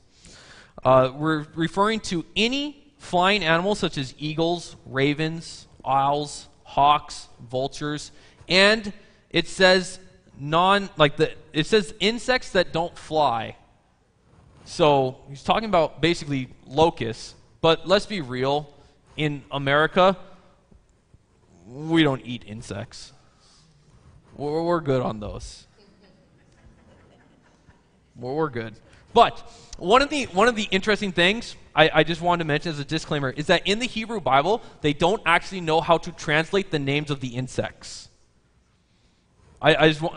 if you think about it, because the original Hebrew texts were brought as the Torah, and during the Babylonian exile, a lot of the temple itself was destroyed. And so when it came back during the time of Ezra and Nehemiah, in order to translate the Greek and Hebrew, they had to get people for over 70, 80 years that hadn't read a Hebrew text and to try to get them to rewrite it as a lost language. So, in Hebrew, originally, it was so well known, so well memorized as the Bible that they didn't even have to put in vowels. Can you imagine trying to read the Bible, trying to read any literature today without vowels? We, as an English language, could not do it. We would have to sit there for a while to puzzle how to do it. In Hebrew, they understood it so well, they didn't have to have the vowels. They only needed consonants to be able to translate it. But as the language got lost, they had to add them in because they couldn't keep up with it. But in doing so, they lost the translation of the names of the insects in Leviticus chapter 11. For us, today, as a more modern society in the United States, it's kind of, it's relevant, but we also don't eat insects. So, I'm kind of like, oh, okay, well, we know that there's insects you can't eat, and we know what some of them are, we know the descriptions of them, but we don't know the actual names of the insects that they were specifically calling out from the original language. Maybe, just maybe someday, we will figure it out. But so far, I haven't found a source that actually says the exact ones from a literal translation. Now, we've talked about Daniel chapter 1 and the way that it is actually established that there is a good practice and principle of health. We have the original diet that is established in Genesis chapter 1, and we also have the law that was established in Leviticus as a temporary understanding. But I also want to draw your attention to one other thing in Leviticus, because this is something that I had to ask myself. If we are really talking about a plant-based diet, and we are talking about the original intent in the garden, why is it that in the in the 5 different offerings that are mentioned at the beginning of Leviticus, why are the priests and the offerers allowed to eat the meat of the different sacrifices? In Leviticus chapter 3, verses 1 through 17, and 7, 11 through 16, it talks about the peace offering, and in it, the blood of the lamb that is sacrificed is put on the sides of the altar, and the meat is given to the priest and to the offerer. In Leviticus chapter 4, verses 1 through 35, it is the sin offering, in which the blood is poured on the horns of the altar, and the meat is given to the priest. Leviticus chapter 5, verses 1 through 19, is the offering of trespass. The blood is put on the sides, and the priests are to eat the meat. Again, the way that I understand this, the way that it was also mentioned to me during my time at Andrews, which totally makes sense to me, is we first have to ask ourselves, what was the point of the animal sacrifices? What's the point behind animal sacrifices? Each one of the 5 different sacrifices that are mentioned in Leviticus chapter 1 to Leviticus chapter 5 are giving examples about the true sacrifice of Christ. You hear me? All 5 sacrifices of Leviticus are pointing to the one sacrifice that Jesus did on the cross. With the burnt offering, Christ's life was consumed and brought to the Lord. The grain offering is a supplying of food in which Christ provides eternal life. The peace offering is an establishment of well-being between our neighbors, which is why it is offered between the priest and the offerer. You have the sin offering, which is, in many ways, think of it similarly to how we do communion. We all partake of the bread. We are consuming of it. That is similar to what the lamb was meant to be as a sacrifice in the sin offering, is an understanding of our sins and partaking of it. And then you have trespass, which is also Christ pays the debt of sin. Christ paying for us. So, what's happening here as a symbol or as an example is that God is showing a way in which Jesus provides for us. God is showing a way in which Jesus provides for us and how he does it. It in itself is not meant as an example of how to live a healthy life, but it is an example of what happens in sin. The natural response to what happens to our sins is death. That is the qualification of what it is. For us, our qualification was given by the death of Jesus. He covers for our blood. He covers for our sins. In this way, when we look at the animal sacrifices, even though they were offered to the priest to consume, it is meant as a symbol or as a metaphor more so than it is as a measurement of healthiness. It is not meant to measure the healthiness of them. It is not meant to even describe them as being unclean or clean. God determined these meats clean for the moment. Now, since I'm talking about clean, before I completely lose you and sidetrack you guys, please turn to Mark. Mark chapter 7.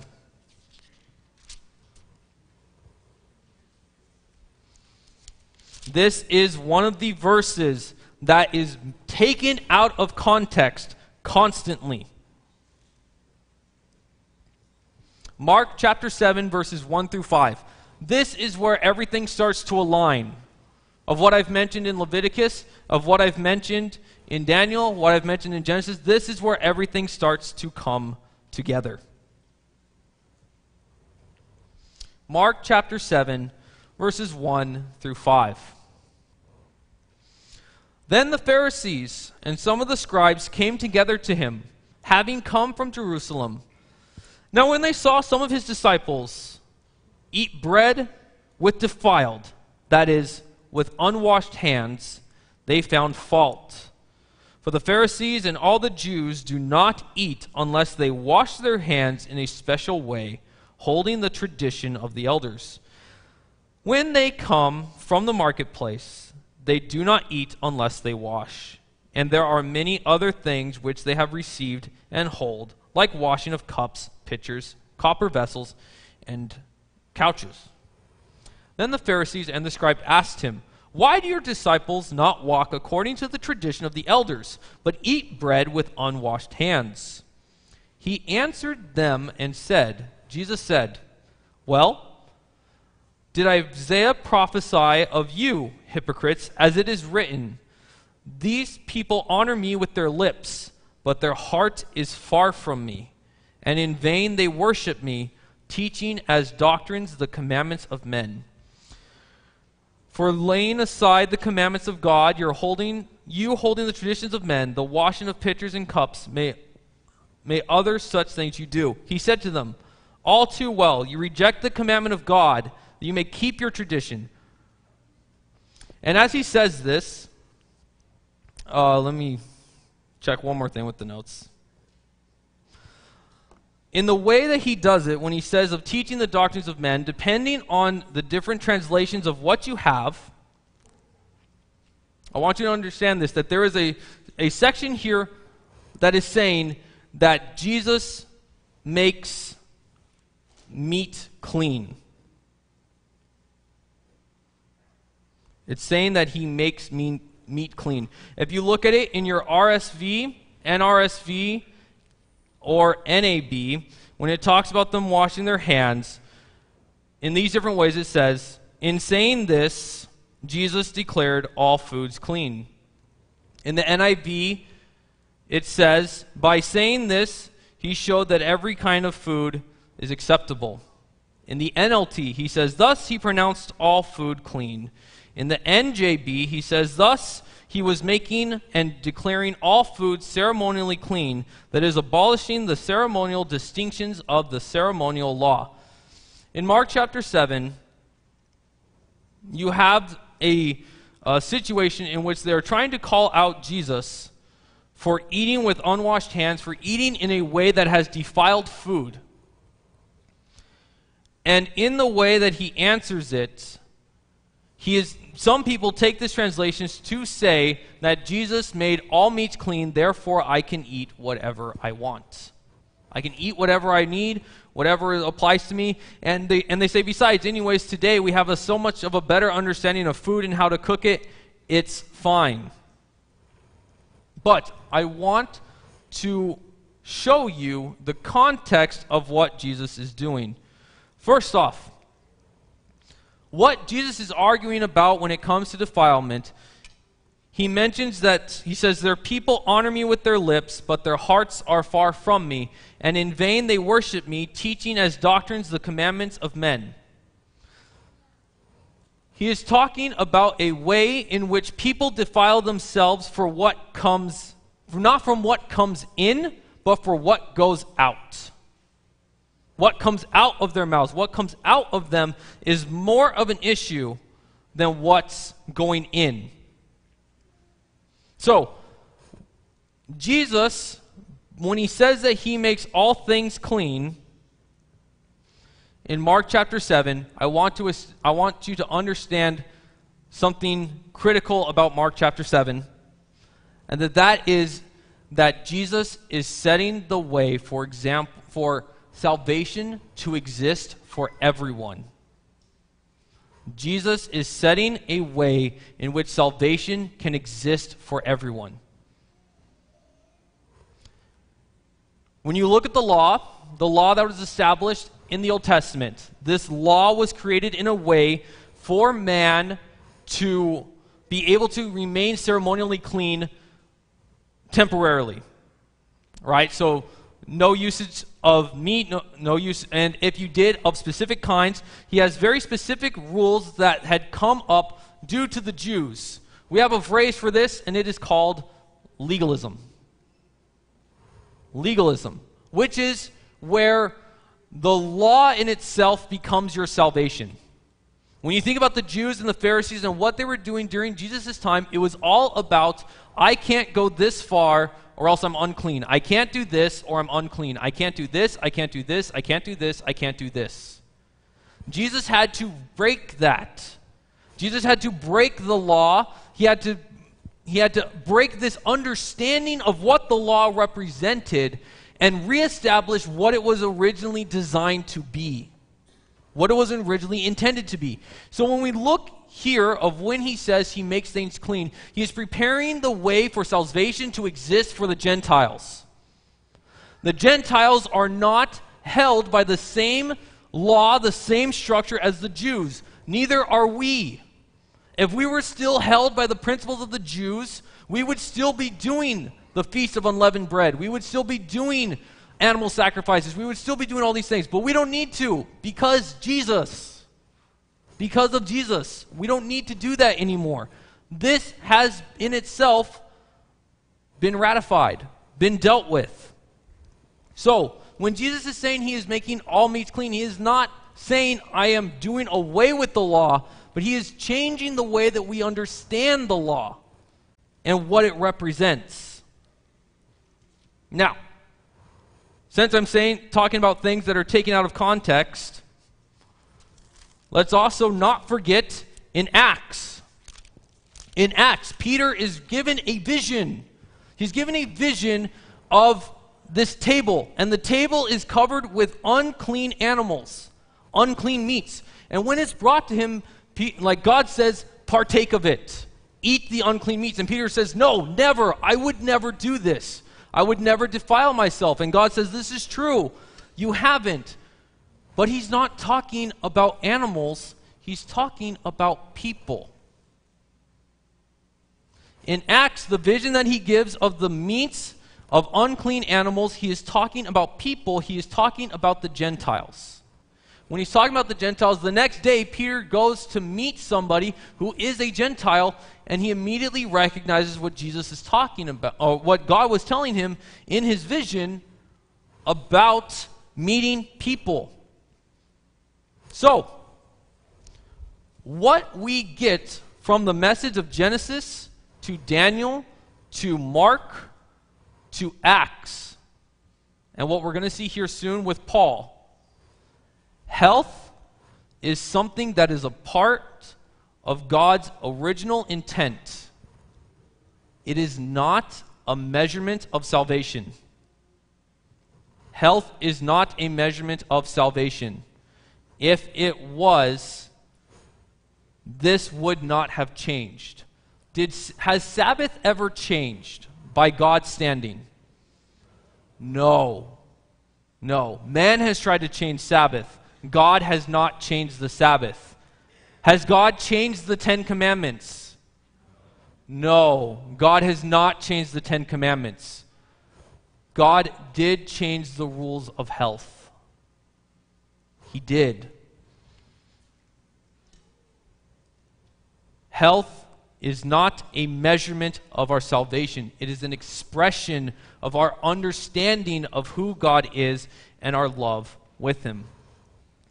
There is one last text that I want that will combine this all together, and that is 1 Corinthians chapter 10.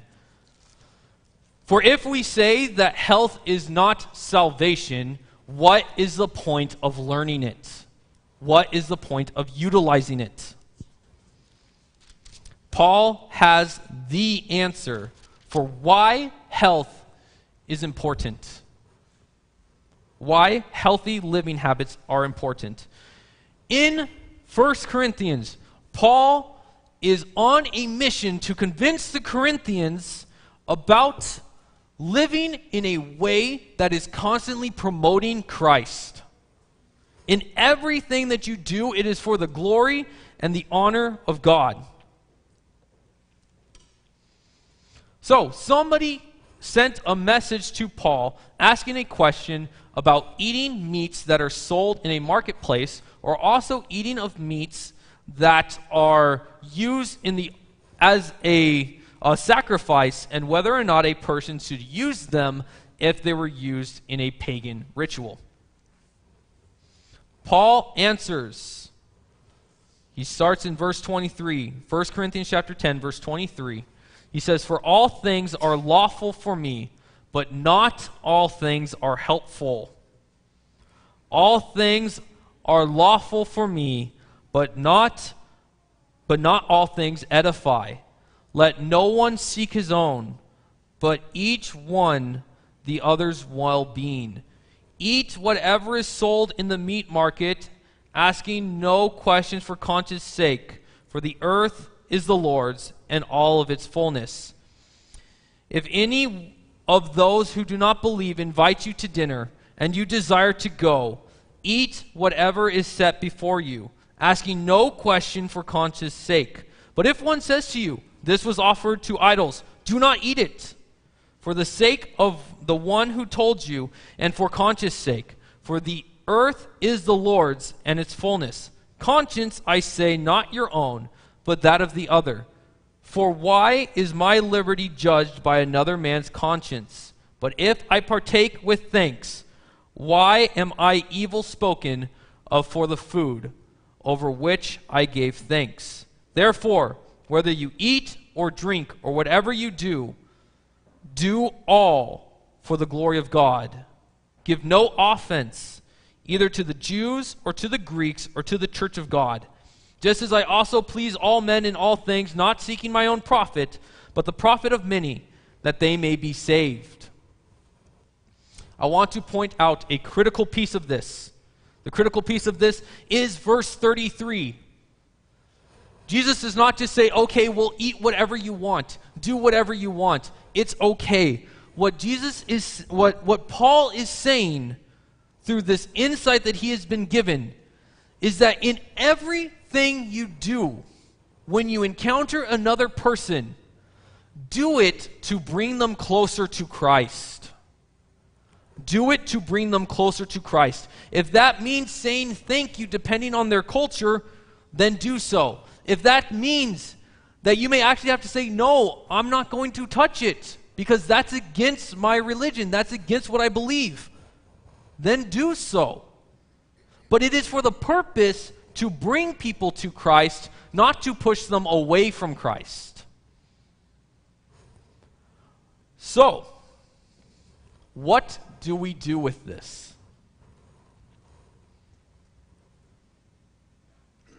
The original intent of the health message that God left from us is a plant-based diet. That is the original plan that God had for us. As we fell into sin and as we fell into our own temptations, we asked for meat, and God allowed it to be so. And God created a way within the laws to offer salvation to everybody, and it is not salvation through food or through the actions or works of what we do. That is not what gets us into heaven and to be with God. But health plays a role in how we share God's message to others. Health is a vital role in helping people understand the character of God and the way in which God created us to be and how for us to thrive. This weekend we have the whole conference. As Eduardo mentioned earlier, we have over 600 people that have signed up to be a part of this, and most of them are not Adventist. This is a double whammy. This is something that benefits for us on both sides because it allows us we already have so to speak, we already have a hook in there for them because they believe in health. We believe in health. They may not know Jesus yet. We do. We have an opportunity here to share Jesus with people that have never heard the name of Jesus Christ before. Or if they have heard a character and a portrayal of Jesus which is not the Jesus that we know. We have an opportunity this weekend to share Jesus with people, to share health, to share understanding, to share biblical principles with people. They will physically be walking into this sanctuary, into these halls tomorrow, and we have an opportunity to reach them. So, my question for you, now that we've talked about the original diet, we've talked about man and their cravings, we've talked about how Jesus made salvation available to all, and to use health for the purpose of bringing people to Christ. How are we going to plant the seed? How are we going to plant the seed of Christ into people, into their hearts, into their lives, so that Christ can blossom into their lives? We have an opportunity. We have a profound message, not just of the gospel, but of health. And health is in sync with the gospel. So, what will you do with this seed? What will you do with the health principle that God established? And how will you share it with the world today? Let's pray. Father God, I thank you for the Sabbath. I thank you for this day that we could come together and talk about this message. To some, it's a struggle. For some, they may already be turning away saying, no, Lord, I don't want to do this. I don't want to change my diet. I don't want to change my lifestyle. And maybe it's not even a principle of health in the concept of what we eat. Maybe it's exercise. Maybe it's sleep. Maybe it's the time in which we eat. All of these different things are me preaching to myself. But Lord, I hope that in some ways this applies to all of us. That it may impact us to seriously consider the way in which you wanted us to live, the way that you designed us to be. And may this be our prayer, Lord, to try to be closer in sync with you. to be closer to the way that you designed us to be, and to be ever closer to you. May this message of health, may the lessons that we've learned about diet and exercise and sleep, anxiety, stress, all of these different things, Lord, may they all be used for your glory. May they be used to teach people about you and not of ourselves. This is our prayer. In Jesus' name, amen.